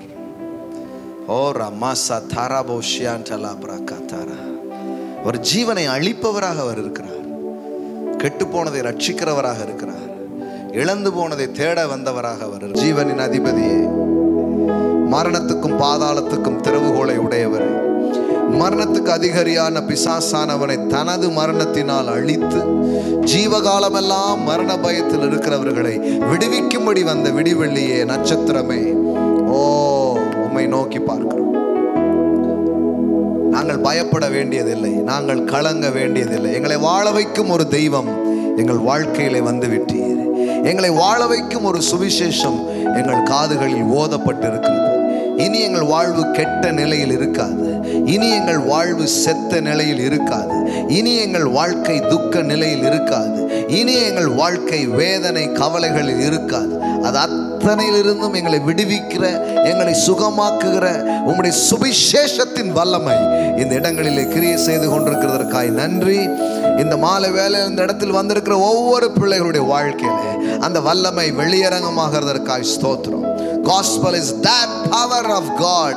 அது ரிலீஸ் பண்ணப்பட்டு கொண்டிருக்கிறதற்காக நன்றி. ஒவ்வொரு சரீரத்தில், ஒவ்வொருடைய ஃபைனான்சியல், ஒவ்வொரு ரிலேஷன்ஸ்ல, அவங்க வாழ்க்கையின் ஒவ்வொரு காரியங்களிலே பிதாவின் நன்மைகள் இந்த மாலையிலே கட்டவிழ்க்கப்படுகிறதற்காக நன்றி. ரேபோ ஷேண்டெலேப்ரே, இயேசு நன்மை செய்கிறவராய் சுற்றி திரிந்தார் என்று எழுதியிருக்கிறது. இந்த பூமியில நீர் வாழ்ந்த ஒவ்வொரு நிமிடமும் ஒவ்வொரு நாளும் நன்மையை மக்களுடைய வாழ்க்கையில அளிப்பவராகவே உம்மை வெளிப்படுத்தின தேவன். Thank you daddy, thank you daddy. நீ நல்லவர், நீ நல்லவர். இந்த மாலை வேலையில வெளிச்சங்கள் உண்டாகட்டும், மன பிரகாசங்கள் உண்டாகட்டும். தேவன் ஜீவனின் தேவன் என்கிற வெளிச்சம், தேவன் ஜீவனை அருளுகிறவர் என்கிற வெளிச்சம், சுவாசத்தை அளிக்கிறவர், மரித்ததை அவர் உயிர்ப்பிக்கிறவர். அவர் கொல்லுகிறவர் அல்ல, அவர் உயிர்ப்பிக்கிறவர். அவர் எடுப்பவர் அல்ல, அவர் கொடுப்பவர். அவர் கெடுப்பவர் அல்ல, அவர் வாழ வைக்கிறவர். ஷானா மந்தாரா கோலேபே ராகலா ப்ரோசா டேலமந்தரே. ஒரு மன தெளிவு, ஒரு மன பிரகாசம் இயேசுவின் நாமத்தினாலே உண்டாகட்டும் கர்த்தாவே. ஒவ்வொருடைய வாழ்க்கையில கர்த்தர் நல்லவர், அவர் கிருபை என்றும் உள்ளது என்று ஆராதித்தோமே. ஷனாமா காலாமண்டே ரெபோட்டா லமண்டிலே கேமாக்கோ ரூட்டா லப்ரென்டே லெமந்தரே. இந்த இரவு வேளையில பொல்லாத பிசாசு ஆமென் கொண்டு வந்து வாழ்க்கையில போட்டிருக்கிற எல்லா கெட்டதை, பரமபிதா நடாத நாற்றுகள் எல்லாம் வேரோடு பிடுங்கப்படுவதாக. எல்லா தீமைகள் விலகட்டும், வியாதிகள் விலகட்டும், தரித்திரங்கள் விலகட்டும், சாபங்கள் விலகட்டும், எல்லா கடன் இல்லாமை கண்ணீர்கள் விலகட்டும், வேரோடு பிடுங்கப்படுவதா. ஹல்லேலூயா. வேரோடு பட்டு போவதா. அந்த வல்லமை வெளிப்படட்டும் இந்த வேளையில். இந்த சுவிசேஷத்தின் வல்லமை, தேவன் நல்லவர் என்கிற அந்த வெளிச்சத்தினால் வருகிற ஜீவன் இப்பொழுது உங்க வாழ்க்கையை ஆளுகை செய்வதாக. அவரை அறிகிற அறிவினால் ஏற்படுகிற ஜீவன். ஷாகாமாரா போனாகா டலா பிரண்டேலே ரீபஹாசியா தனமா டலபோ. ஒரு சரீரங்கள் ஆமென் இன்னும் ஆரோக்கியத்துக்கு நேராய், ஜீவனுக்கு நேராய், பலத்துக்கு நேராய் திரும்பட்டும். ஆமென் ஆமென் ஆமென் ஆமென் ஆமென் ஆமென். மாதார ஷேகேலே ஜீவ மழையிலே நனையட்டும், ஜீவனை பருகட்டும். ஒவ்வொரு நாளும் அந்த கிருபைகளை நாங்கள் பேசுகிறோம் தகப்பனே. நீர் அதை ஒவ்வொருடைய வாழ்க்கையிலும் செய்கிறதற்காய் நன்றி. இயேசுவின் உயர்ந்த நாமத்தினால் பிதாவே. ஆமென் ஆமென் ஆமென் ஆமென் ஆமென் ஆமென். Price God. ஆமென். பாடல் பாடும் பொழுது தேவனுடைய வார்த்தையை கனம் பண்ணும்படி நாம் கொடுக்கலாம். ஆன்லைனில் பார்க்குற பிள்ளைங்க ஆன்லைன் மூலமாய் நீங்கள் கொடுக்கலாம். ஆமென். நல்ல தேவன் உங்களோடு கூட இருக்கிறார். ஆமென் ஆமென். நன்மையும் கிருபையும் உங்களை தொடரும், வாழ்வும் ஜீவனும் உங்களை தொடரும். நீங்கள் உயிரோடு இருக்கிற நாளெல்லாம் அவைகள் உங்களை பின்பற்றும். தேவன் மரணத்துக்கென்றல்ல ஜீவனுக்கென்று உங்களை தெரிந்து கொண்டிருக்கிறார். தாழ்வுக்கென்றல்ல வாழ்வுக்கென்று உங்களை தெரிந்து கொண்டிருக்கிறார். ஆகையால் நீங்களும் உங்கள் சந்ததிகளும் பிழைத்திருப்பீர்கள், வாழ்ந்திருப்பீர்கள். ஆமென். So bless you all. ஆன்லைன்ல பார்க்குற எல்லாரையும் வாழ்த்துகிறோம், ஆசீர்வதிக்கிறோம். ஒரு ஜீவ பயணம் வாழ்க்கையில துவங்குகிறது. மரணத்தின் கட்டுகள், மரணத்தின் சக்திகள் எல்லாம் அவிழ்க்கப்பட்டிருக்கிறது. So live long, live life. பரிபூர்ண ஜீவனை நீங்கள் பெற்று வாழுங்கள். Amen. God bless you all. God bless you. God bless you.